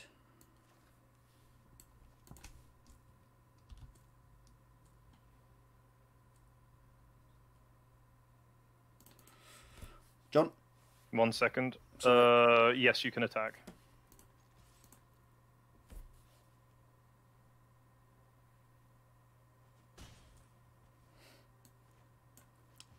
And then I'm going to ask you to pick up your zombies. Nice. Yeah, that was what I regretted. It was under the second spirit, and I was like, I would like the Hero Precinct 1 as opposed to the Deputy of Detention. And then obviously you played Yarok Land and made a bunch of zombies. I was like, huh, wish I just had the Deputy of Detention. Yeah, definitely. Right, time to reassemble. Yeah, exactly. This deck definitely does it really well. Oh my god, seriously? Are you for real? Okay. Milling yourself a lot, but I don't think it's going to end up mattering. There's a Nexus in the deck. Oh, of course there is. You can never mill out, can you? Nope. It's the enjoyable bit about this deck.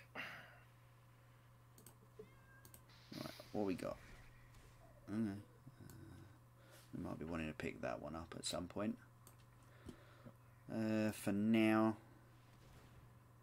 Oh, you get rid of my Risen Reef. How could you? What a monster. Aren't I just?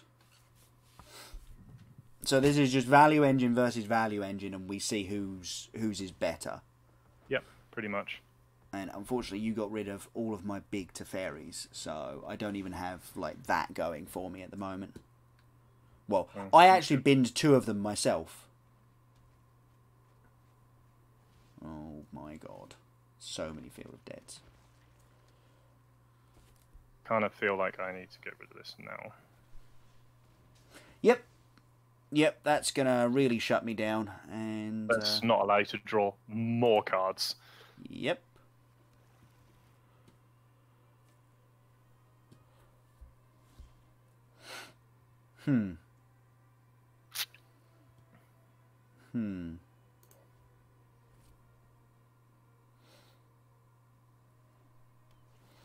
Yeah, we died. We fucking died. It was that double Thought Erasure turn was so broken. Was the really powerful one.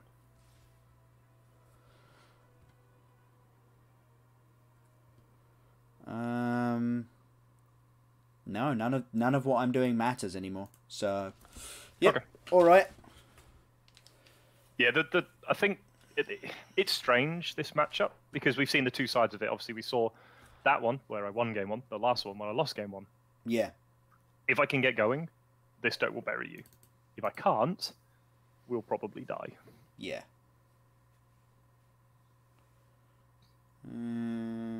Yeah, we need that. Annoyingly.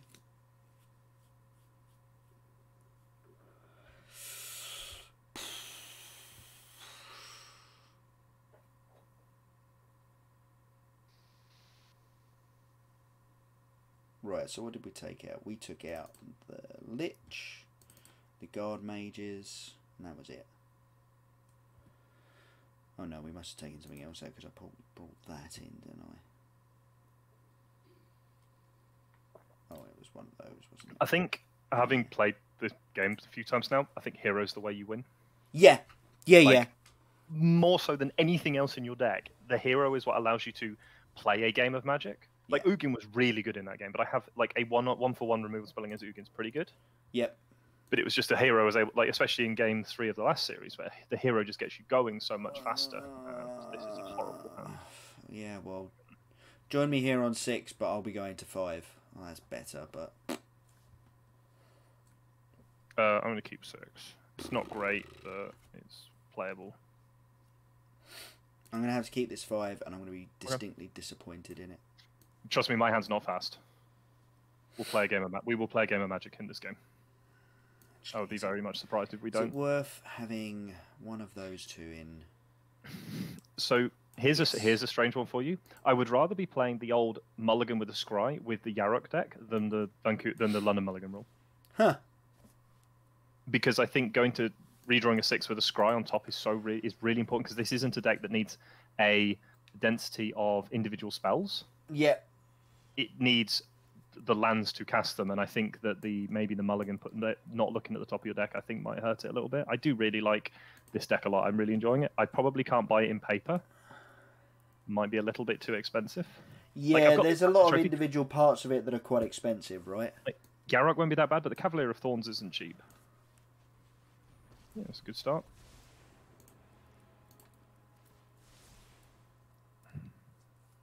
I'm a bit scared of ramping you. I think we have to. I don't really want to leave this in play. That's fair. We should tick down on it, but whatever. You're always going to do that, aren't you? Yep. Yeah, nice. Field of the Dead. That's a good pickup for later. Like, ramping you to 5 is a bit scary, but sure, it's only another Time Raveler, that's okay. Yeah. I think we're going to go up again. Okay.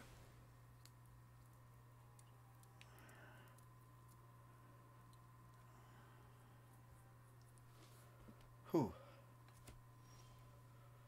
Well, that's not what we wanted to see.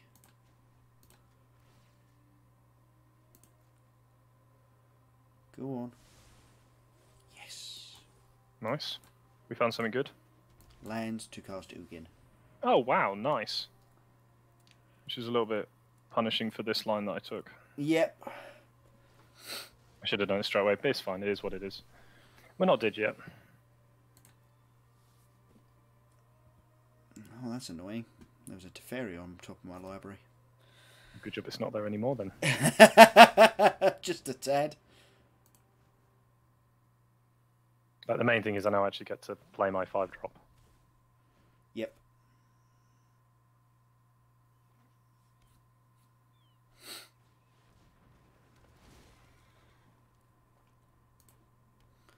Okay, well, 2 Thought Erasures, Elvis Rejuvenator, and a Field of the Dead into the graveyard, Field of the Dead onto the battlefield, and a time thingy in hand. Right, we're gonna tick up. Tick up. Yep.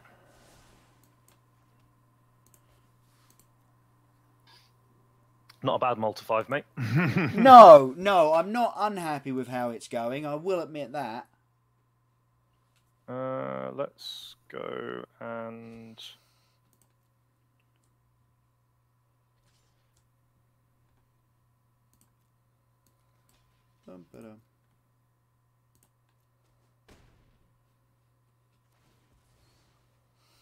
We'll draw them extra cards. That seems great.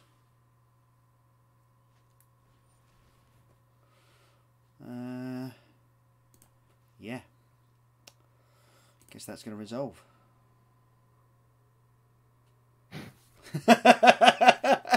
Sure. It looks really good against the empty board state you had a minute ago. Yeah, it certainly does.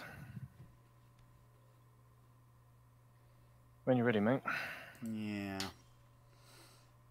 I'm definitely keeping the card I found on top. Like, it's a good card to have. Like, it depends. You could plus Ugin, then down tick, and, well, then Kaya's Wrath and get 2 cards. Not the end of the world. Well, you can do it at instant speed, I suppose. That's also relevant.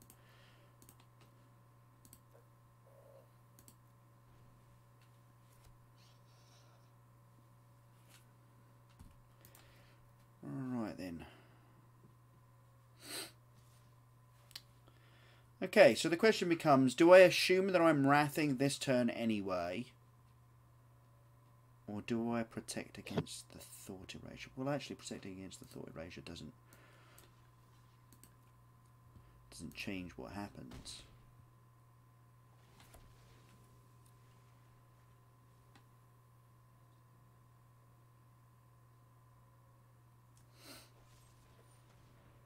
Targeting my Teferi the Time Raveler, you say?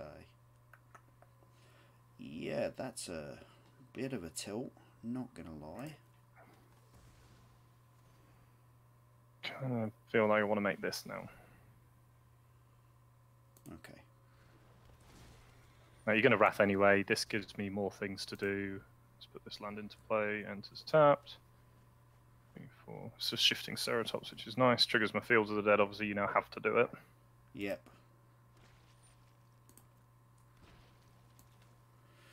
Yep. Right. You're not down on cards exactly yet, mate. No, I know. But I have no way of getting these Field of the Deads off of the battlefield. Yep. Like, this deck just does not.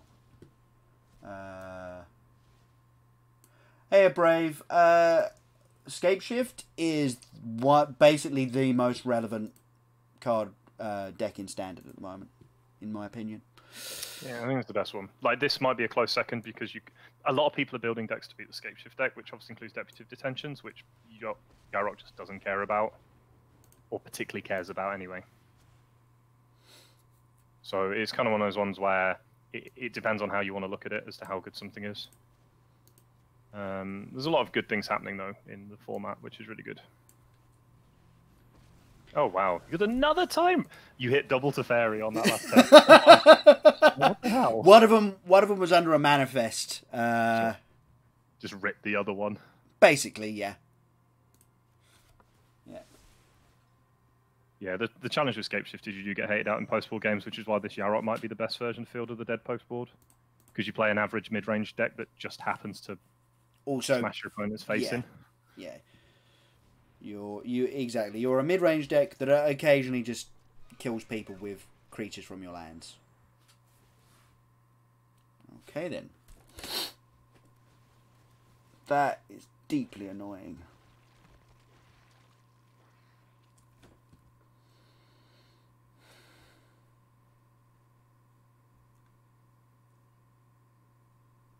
Yeah, let's leave that one. I actually want to hit that.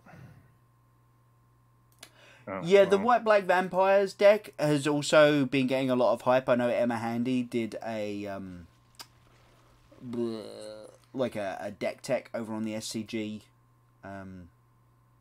Select side of things, and it's not exactly like, oh come on, are you fracking kidding me? Dude, you get to draw like 2 cards this turn. Yeah, doesn't matter if they're all fucking lands. Well, this is called karma. You should know this, Jack. This is called karma. You can't always have what you want in Magic. We don't all live in magical Christmas land. Right, okay, well, we're going to have to do this. Yeah. Wow. Wow. If you want John's list, exclamation point decks should bring up both mine and John's deck list. I mean, this is basically Jeff Hoogland's list at the moment, and he's really high on this list. Like, he thinks it'll be either this or It'll be this or one other deck that he'll take to the MCQ that he's going to soon.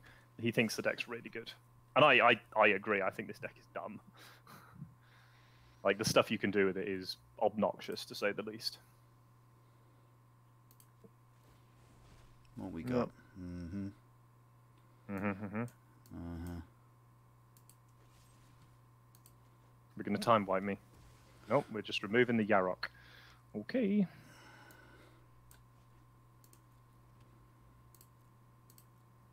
Yep. Do you know the problem is your lands don't do anything? Well, this is it. Like, when I draw extra lands, they're useless. And I've just realised I played the wrong land that turn anyway.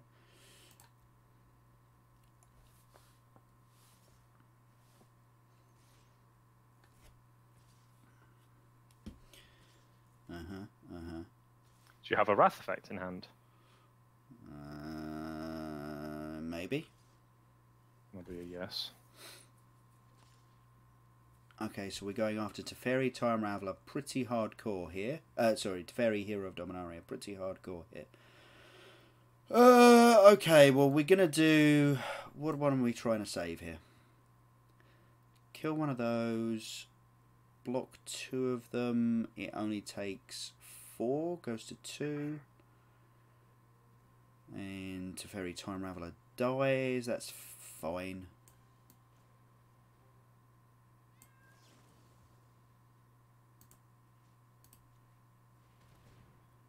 Yep, sure.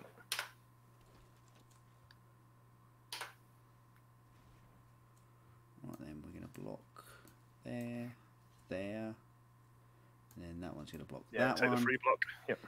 And yeah, Teferi Time Raveler dies. Teferi Hero of Dominaria goes to 2 loyalty, and Ugin gives me the card underneath that, which was very helpfully just another frickin' land.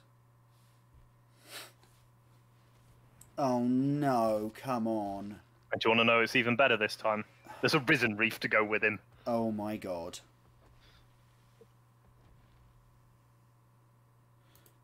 I think you wanted to play those the other way around, actually. You would have gotten 3 Risen Reef triggers. I realise that now. Oh, yeah. That's fine. That one can happily stay where it is. Yeah, no, we're having a real hard time here. Actually, let's... Nope, that's going to go on the bottom. But we've still got the Teferi activation. There's definitely ways that he gets out of this one, but if you don't find something now, you probably just die. Yep, I cannot find something now, so I am just dead. Yep, cool, dead. Yeah, so as you say, as soon as you get going, it fucking buries you. Yeah. The main thing to obviously just take into account with this deck is it's much better when your opponent's trying to mess around with, like, if you so you cast Scapeshift and they cast like a Legion's End. It's like, okay, cool. This deck is like, make 6 zombies, you cast Legion's End. Sweet, let's go again. Yeah. All I'm doing is playing creatures that put lands into play anyway, so yeah, I'll either find a land and make 1 to 2 to possibly 4 zombies, or I will find a creature that does the same thing. Yes. I really like it. I mean, yeah, Blood Sun is an interesting... The fact that that's had to start seeing play in Standard is really interesting as like a hate card, but... to be fair, initially they started playing that card to allow them to play Lotus Field without losing anything. Yeah.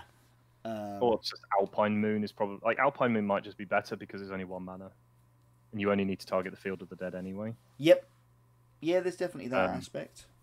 Like, short... Like, it does turn off, like, the Scry and the life game, but most of the thing you want to do with it is just basically say, no, you may not have your Field of the Dead triggers. And that's the challenge with playing a Field of the Dead deck, is there are a lot of people are now starting to stock up on sideboard ways of beating it. Yeah. Whereas I could put together the ramp list that's been doing well. Not for tonight, I don't think. No, not for tonight. But I should own. Let me just double check. Where's my imported deck? what am I missing from it? Probably the Voracious Hydras. Yeah, so I basically can build the ramp list, which doesn't play Field of the Dead at all. So then that, if people are going to go heavily down the route of things like Alpine Moon, Blood Sun, as Conflict Diamond says, and other cards of that ilk, then you might just be better going back to the mass manipulation deck or the ramp list. Obviously, the significant difference between the ramp and the mass manipulation deck is the ramp deck is going into Finale of Glory, Voracious Hydra, and just trying to make massive monsters. The mass manipulation deck is obviously going towards mass manipulation, so you have two different win conditions effectively. And it's which poison you want to. You basically pick your poison at that point of which you'd prefer to do. And the Scapeshift might just be the best thing because unless you're at a high level tournament, people just may not respect the deck. True. Right then, I think we're going to call it there for this evening. I think that's been a good look at some of these decks. I would point out though, Conflict Diamond has put up this 50% of fandom, and this week is Scapeshift. That's depressing. Yeah, so you need to start stocking up a way to beat it. Yeah, all right. So there are multiple. So before we do go, there are multiple ways to beat Scapeshift. There are very simple ways. If you're in red, you play Alpine Moon or Blood Sun. That's a pretty and Flame Sweep. They're pretty good starting points. Like the Jund Dinosaurs list is very interested in playing Flame Sweep because it's a wrath effect that triggers your enraged creatures. Yeah, and basically kills none of your actual real creatures. So yes. If you are in white, you are probably the weakest to that sort of thing. In which case you have to just go fast. There are ways like you play wrath effects if you're in a control list. If you are in blue, you have access to Ashiok Dream Render, who just says you can't search your library. So you literally just shut them off of the Scapeshift plan. But obviously you have to have backup. So, for example, the Bant ramp list plays Ashiok on the sideboard as another option. There is another card from Ixalan, which is Rivals of Ixalan, which is a rare. It's a 4-mana spell, and it's got flash. And when it enters the battlefield, any token that's created this turn is created under your control. Yeah, the blue one, the spectral. Let me go and look at it on here. But yeah, sorry, you keep going. So that's one way. The other way, you can just go underneath it. Like you can just play something like vampires or feather. Like the feather list has a really good Scapeshift matchup because they make zombies and they're all one color, and you just God's willing through. And also they don't really interact with you particularly well. So you can set up board state. Like your 10th District Legionnaire is really good against that deck. So that's one way of doing it. Black White Zombies or White Blue Weenie is really good as well because they just go faster than Scapeshift. You can get them dead before they can really do anything, and a Teferi Time Raveler isn't going to get in the way of it. If you're playing a big mid-range list, or you want to play a big mid-range list, don't play it unless it's got Field of the Dead at the moment anyway, or it's a mass manipulation ramp list, because if you're trying to play a grinded mid-range list, you'll just get buried under, for example, the Yarok list or the Field of the Dead list, unless you can come up with those bits and pieces in the side. So I would at the moment, unfortunately, say if you want to play mid-range, you play a Field of the Dead list right now, and that's as it currently sits. Or you play something that is good against those decks. Take, for example, Feather. Feather has a good matchup against a lot of different decks. I lost to not drawing lands. Yeah, you did. That was all it was. Yeah. So let's take that one a pinch of salt. That was very close. The Feather versus what was it playing against? That was the Flash. Flash. Yeah. That's another list you can play because that Flash 4-drop fits into that deck quite nicely. Plus, also you play a pile of counter spells. Teferi can be a challenge, but you can beat that. You can beat Teferi. You can also play the new Sultai version, which has got Assassin's Trophy, which is another way of beating out Teferi. You fly and do a lot of damage. So there's a lot of ways that you can fight Scapeshift. You just have to be well aware that you are more likely to play against Scapeshift than not. If you sat down against an opponent at a tournament, you're more likely to play against Scapeshift than any other deck in the room. If you sit down in an F&M, you'll probably play against something. I'm fairly sure that when I go to F&M tomorrow, I'm going to play against very few Scapeshift lists. But if they are, then I'm well prepared with the deck I'm taking. I'm taking a deck that beats Scapeshift because I would like to actually win some games of Magic because I haven't played in a while in Paper Magic. Yeah. So, obviously, to be fair, this is the first time I played against someone face-to-face. We'll do quote-unquote face-to-face since, I don't know, a couple of months now. I was going to say, what, the last set of MCQs, maybe, basically? Oh, yeah. And I definitely want to play decks that are good against that. So my starting point decks are Feather, your black white vampires, or like Jund Dinosaurs is also a reasonable matchup if you can go fast enough. If they stonewall you, you will lose the game. That's and the problem is, unless you're playing the moon effects, or flame sweep. But the flame sweep doesn't help against the instant speed scape shifts. Like if they get the instant speed scape shift off because they've got Teferi time rifle on the battlefield, you don't get a chance to respond to that unless you can kill Teferi in between them, ticking it up and then casting the scape shift. And it's like that's such a narrow fracking thing to be doing. That I think if I was playing Jund Dinosaurs, I'd be very interested in playing some number of fries or noxious grafts in the sideboard. There's definitely there are noxious. There's 3 noxious grafts in that version that I was playing earlier, and I absolutely love it. And like you say, Fry is another good one. I can't pick between the 2 at the moment because obviously I do like killing me some green creatures because there's a lot of big green. Yeah, Cavalier of Thorns is still very good. Yep. Yarok, Hydroid Crisis, it kills that no matter how big they make it and that kind of thing. I love me some black removal spells that just say destroy target whatever creature on them. And the life gain is relevant as well. Yeah, the 1 point of life can often swing things. So yeah, there's a lot of stuff to be thought about if you're trying to beat Bant Scape Shift, but you do have to consider that you have to beat Bant Scape Shift. Let's put it this way: you can beat the deck. The reason the professionals are playing it is because it's the reason that the top level players / professionals are playing it is because it is broken. Yeah, it is incredibly powerful, and if you are going to be playing against other people playing broken mid-range decks, then you play Scape Shift. Yep. Yeah. If you want to go to a tournament and you don't want to play Scape Shift, there are a large number of decks that you can play that are good against Scape Shift. Like I've played probably 2 decks today that could fight Scape Shift. You've played multiple decks today that can fight the Scape Shift list, and that's kind of what we did. Neither of us played a Scape Shift list. I don't own 4 Scape Shifts on Arena. I'm not going to buy 4 Scape Shifts with them rotating out. Yeah, exactly. I bought 1 Nexus for the Yarok deck. It's like 1 Mythic Wildcard's fine. Yes, exactly. And that's the way you have to look at the format. You either play Scape Shift, or you need to have a plan to beat Scape Shift, or just a naturally good matchup like Feather. Or Vampires because they're just going faster. Yeah, Sanctum Seeker is a very good card against Scape Shift. Yeah, absolutely. Because if they're running Root Snare, then you still do damage to them because it's life loss from the trigger. Yeah, that's quite tasty.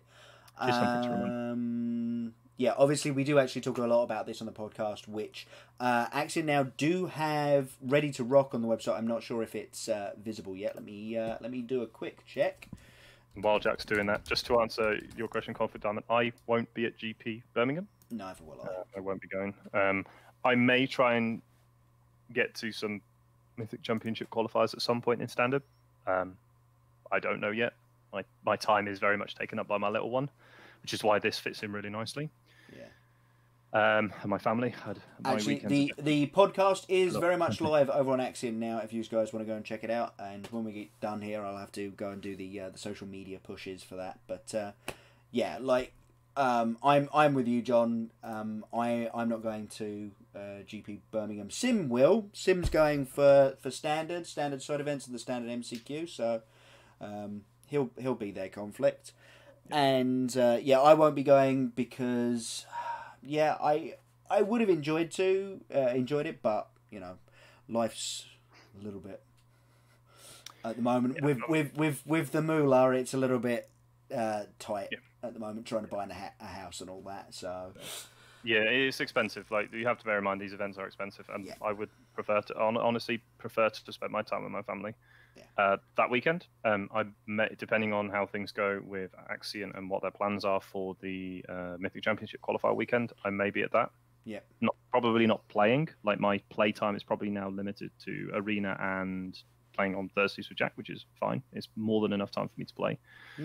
So I'm hoping that Axiom put together something that would allow me to go to the Axiom event, which would be great. But again, it's one of those things that I like doing this sort of thing where I get to interact with people on a different level than just going to a tournament and playing. I want to do more things with my time in Magic. I want to try and get towards doing coverage and stuff again, like I used to do. And there's obviously this is part of the way of doing that.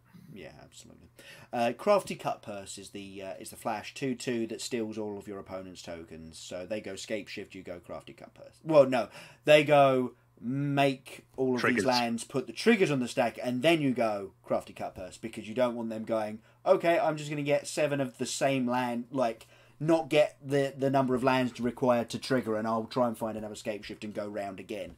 That is not what you want them doing. So yeah, you want them to give you the tokens, which means what you have to do is be able to say, yeah, those triggers are on the stack, I'll have them now. And like you say, that goes really nicely in a Simic or even a Sultai flash list. Yep. So yeah.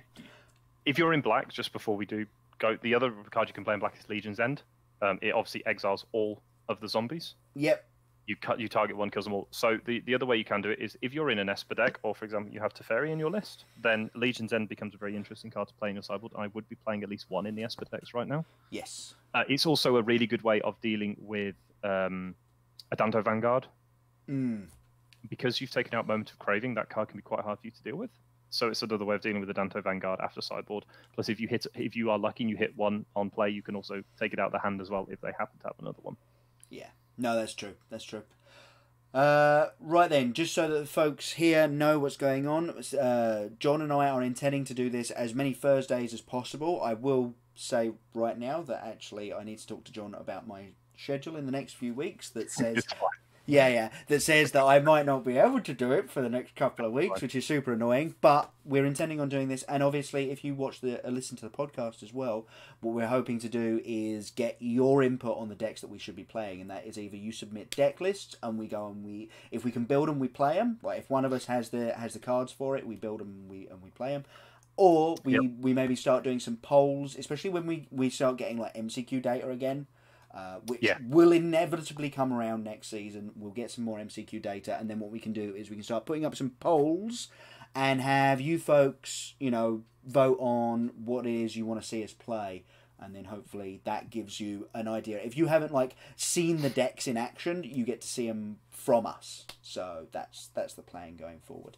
As it is, I'm trying to move myself back into streaming on a regular schedule, so hopefully you'll see a little bit more of me going forward. It probably won't be solidly until after GP Birmingham, when Sahar comes back, when I've got a little bit more time, and hopefully when a bunch more stuff with buying a new house is finished and being finalised. So yeah, and also I think there's something. This is obviously just to test how well it works. Obviously, it's worked really well today. I think that also once the Throne of Eldraine comes out, that's going to be the big time where we will probably pick up a huge amount of time doing this, because of the brewing inside of it, the new decks you can build. Obviously, it's going to be a brand new format, new cards, new decks. We lose some of the obnoxious stuff that we have now, unfortunately. Scape Shift, Teferi 5. Unfortunately, Teferi Nexus of Fate. Still here. Yeah, Teferi Time Raveler is still here, but I feel like Teferi Time Raveler, while being reasonably powerful, is still within the realms of a standard level Magic card. It's not sees instant play in Modern and Legacy. I think Teferi 3. I think Teferi 3 is more powerful than Teferi 5 very easily. I think that card makes for some very, very uninteresting games, whereas Teferi 5 is a lot easier to deal with. And take that with a pinch of salt. If you're on the play with Teferi 3 and your opponent makes a 2-drop, you play Teferi 3 and bounce it. Yeah, you feel so ahead. You are just so ahead. Which is another reason for playing the Feather list, because you have a load of haste. Yeah. So Teferi is less effective against that sort of deck, and tapping out and plussing against Feather is nigh on likely enough for your Teferi to die. Yeah, absolutely. Or get put to 1 and then just not do anything again. So I think it's one of the things is the new format will bring some interest. Interesting enough, it's 60 weeks until Teferi Time Raveler rotates. Days. No, Teferi Time Raveler. Time Raveler. 60 weeks. Yeah, so that's how much longer you have Teferi Time Raveler in Standard. Just for those of you who are interested. Yeah, I'll be honest with you. I might be a little bit bored of him by then. So the interesting thing is, obviously, if you take the decks from today, if we look at the decks we all played, the decks I played, Feather becomes is going to be interesting to see what happens when it rotates. Yeah. Because it loses Reckless Rage. Like, that's the main card it loses. All the other cards are like Dreadhorde Arcanist, 10th District Legionnaire, Feather. They're all from the Fairly new sets. new, yeah. You lose Shock, that's fine. I can deal with that. But there'll be a replacement. Like, there'll be some level of replacement. Losing Reckless Rage will be the biggest thing. Yeah. Because it's the best removal spell in the deck. Yep. If we take the green-white bow, it loses Llanowar Elves, which isn't the end of the world. You may play a bigger list. You also lose Jade Light Ranger. It's still playable. Yeah. Yeah, the entire Wild Growth Walker package just goes away, and that deck never gets to come back. Yep. Yeah. And the Yarok list, the Yarok list still exists. You lose the Nexus of Fate kill because of how it interacts. But if you look at the rest of the list, it is all from the most recent sets. You've got Yarok's M20, Cavalier's M20. If you look at the M20 cards, you've got Yarok, Cavalier, Risen Reef. Then you've got all the Ravnica set in Arboreal Grazer, Assassin's Trophy. Elvish Rejuvenator is the one that goes. It'll be interesting to see if there is a replacement for Elvish Rejuvenator. And then obviously the sideboard, most of it still exists. We've obviously, I believe we've got a Negate reprint at the moment, or maybe it comes in Throne of Eldraine. I can't see them getting rid of Negate. Negate's evergreen. Negate is an evergreen card. I can't see them ever having a standard format without it in. Same as Duress. It's in M20. You know. It's in M20. Oh, don't of course worry about it is. Yeah. So it'll be interesting how you change the list. Yeah, I mean, for my never came up. For my lists, the Simic Flash list loses some tech cards, but it doesn't lose anything like particularly important to it. The Jund Dinos list does lose quite a lot of stuff because obviously it gets gutted. A lot of the original power, like Ripjaw Raptor and Otapek Huntmaster and Commune with Dinosaurs, which really helps hold the whole deck together, and Golter, which was obviously just a massive part of the kill in a lot of the games that we played today. They just go because they're in Ixalan. So that deck probably stops existing, which is a little bit annoying. And then the Esper Tempo list loses some of its top end, but much of it... Fairy. Yeah. So much of it still exists. Yeah, it loses Hostage Taker, but that's neither here nor there. One of the biggest things will be interesting to see is how the mana bases change. I think if you are playing a medium to aggro list, you have to just be 2 colors at the start because of risk of missing colors. If you take Feather, for example, it's probably going to be better as a white-red list, straight white-red, rather than trying to splash the color. Because we're losing the check lands, it makes your mana base slightly worse, slightly less consistent. Obviously, Throne of Eldraine may pop some surprises. I'm hoping they just reprint the other 5 temples, so we have the 10 temples. Yeah, that would be good. That's what I'm expecting. But temples always come into play tapped. And it does slow your deck down a significant amount. It was obviously one of the things we spoke about before in the podcast. But when we think back to the Theros format, the decks that were 3 color were grindy lists with things like Courser of Crucifix and Siege Rhino. Those decks didn't kill you quickly. Whereas if you're wanting to play a reasonably aggressive deck, you probably need to be in something with just 2 colors. Or if you have a reason to be in 3 colors, it needs to be a good one. Yeah. Because if you take, for example, the ramp lists will probably just go back to being green-blue as the starting point because they don't need to have a 3rd color. To try and cast a Fairy Time Raveler on 3 will be interesting on your mana. I think it will be a very interesting format when we do get to it and how the mana bases evolve. Yeah. Obviously, if you're in a green mid-range list or a green base deck, by losing Llanowar Elves and only having a Boreal Grazer, you're more incentivized to play your tap lands because it doesn't matter. You aren't losing out anything with it coming into play untapped on turn 1. Yeah. Yeah. So it kind of helps. And a Boreal Grazer is a fine turn 2 play. It still ramps you to 3 mana.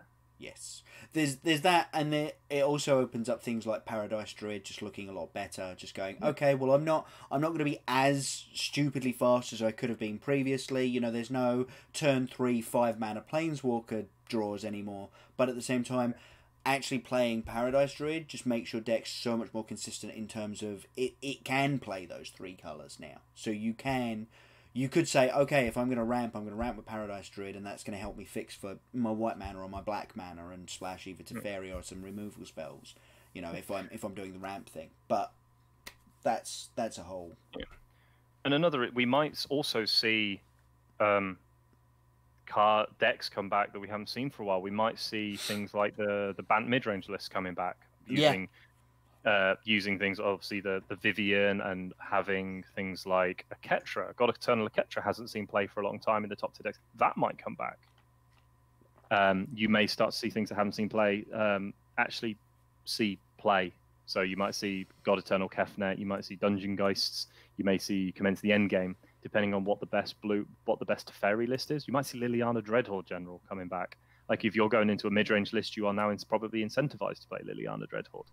You'll probably still have a field of their deck because that deck is still a thing. But there is going to be a cost in your mana. You will have to make adjustments to your mana base to take into account what you're playing.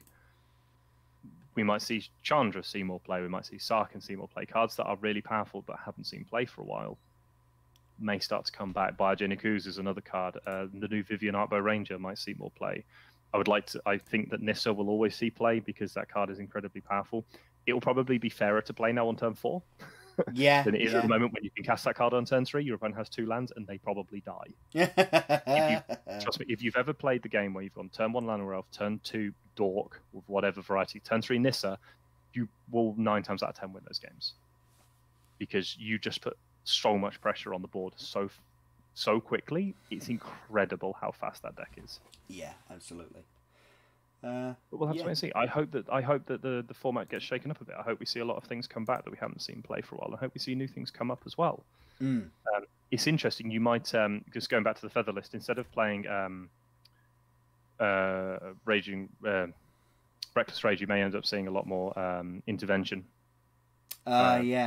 See play. Yeah, that might be another one as well. I think there are going to be, heaven forbid, you might see Nicol Bolas Dragon God see play.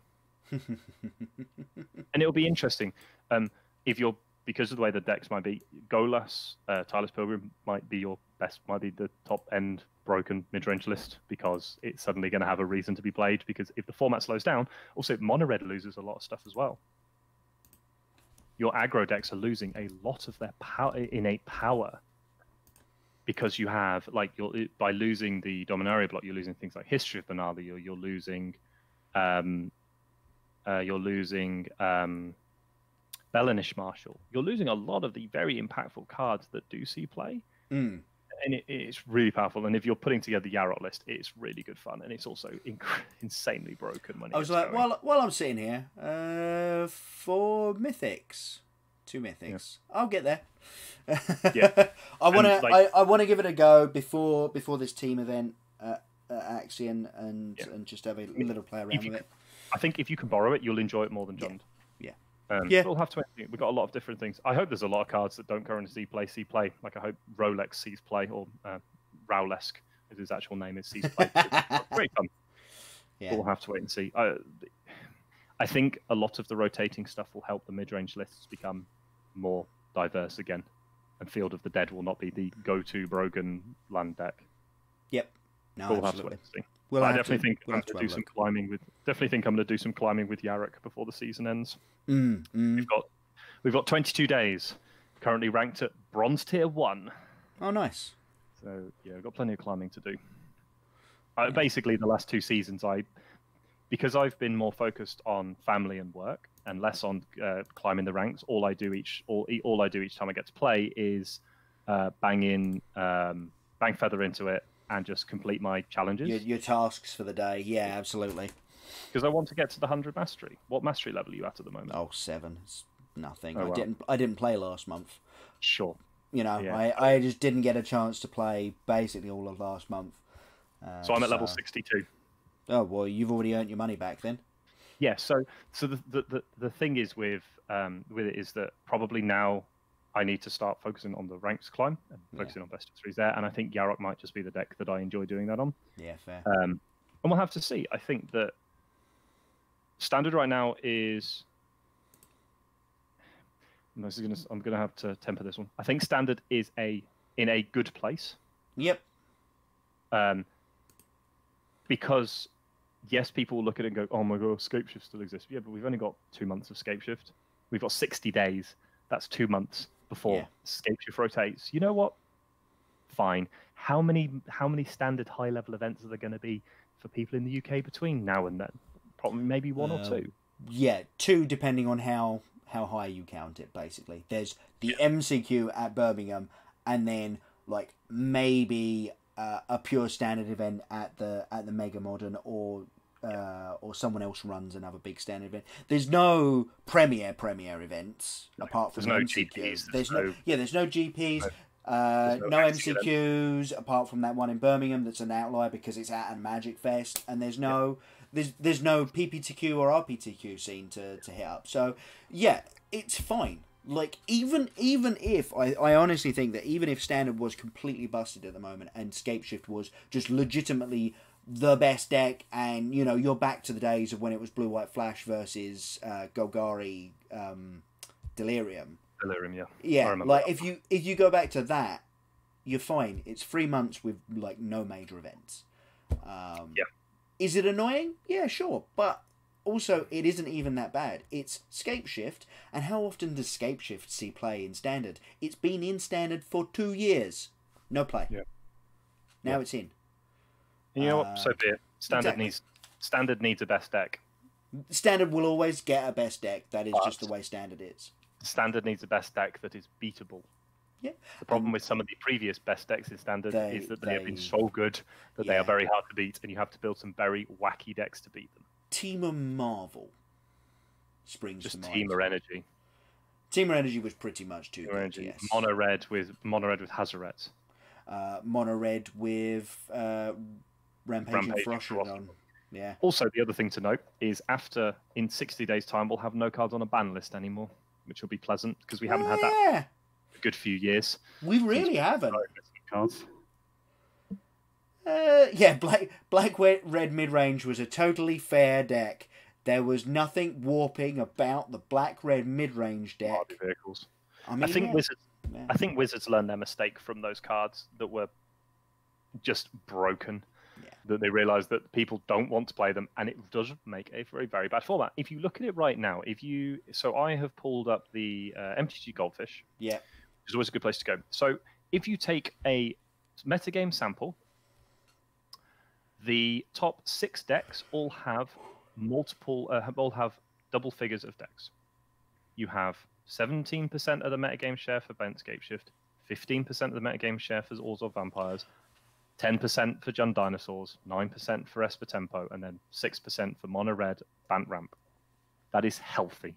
The thing that I will say is that is from like MTGO deck dumps, and those don't necessarily give us a good smattering, but they are also from things like the SCG Classics and Opens. I think it's a good indication. I think the format's healthy. Like what I've played of it on Arena, it never feels like, oh, I know exactly what I'm going to be fighting now. It's, it's not even as bad as it was 3-ish months ago when every matchup you entered in on Arena, it was like 50-50 as to whether it was going to be Nexus of Fate or any other deck in the field. Like, it really felt that bad. It was like, oh yeah, this is either going to be Nexus of Fate or one of 20 other decks. Yeah. And that was just an awful place to be. Now it feels a lot more fairer. I actually have only had to play against Scapeshift like twice over the course of the last 20-ish matches. So I'm not even like too worried about it. It's fine. I think I played it 4 or 5 times, but that's just because I've banged in games, and to be fair, I've been playing Feather, so it's kind of not been an issue. No, exactly. You don't care. I haven't really warranted it. I mean, I've just reset the thing, and it's now put Orzhov Vampires at the highest percent of the metagame share. But it just shows you that it changes on a daily basis, and the best deck is not the standout best deck. The pros play it because it is a consistent deck that will always have game against everything. Yeah. Or should have game against everything. And that means that they get to leverage their play skill. The rest of us get to look at it and go, oh, well, it's a good deck, but to get the most out of it, you need to be very good with it. And the point is that I'm not going to be very good with it by the time it even rotates. So there's no point in me playing it. I'll play something else, something that I enjoy a lot more, and that I have a lot more game with. So yeah, right. Yeah, nice something to bear in mind. We have rambled for a little bit. It's gotten relatively late. Thank you all very much for joining us, folks. If you're joining us on the YouTubes, do hit the subscribe button, hit the like button. Tell us what you liked, what you didn't like. We'd be really interested to hear what it is that you would want changed, or this is our first run. We wanted to try it out, and obviously we appreciate any feedback. Yeah, I'm pretty happy with how it went, but I'm very much open to any suggestions that folks might have. Right then, and obviously if you've been watching the stream, thank you all very much for watching as well, and thanks to Habibi for the host there. I'm relatively convinced that might have actually been an auto host. Because I was like, it's fine. She doesn't normally stream this late, but whatever, it's fine. Yes, and obviously if you haven't, please do hit the follow button. It really helps out a ton. Right then, folks, from me and John, that's been Standard Intelligent Versus, and we'll see you all next time. Yes, thank you very much.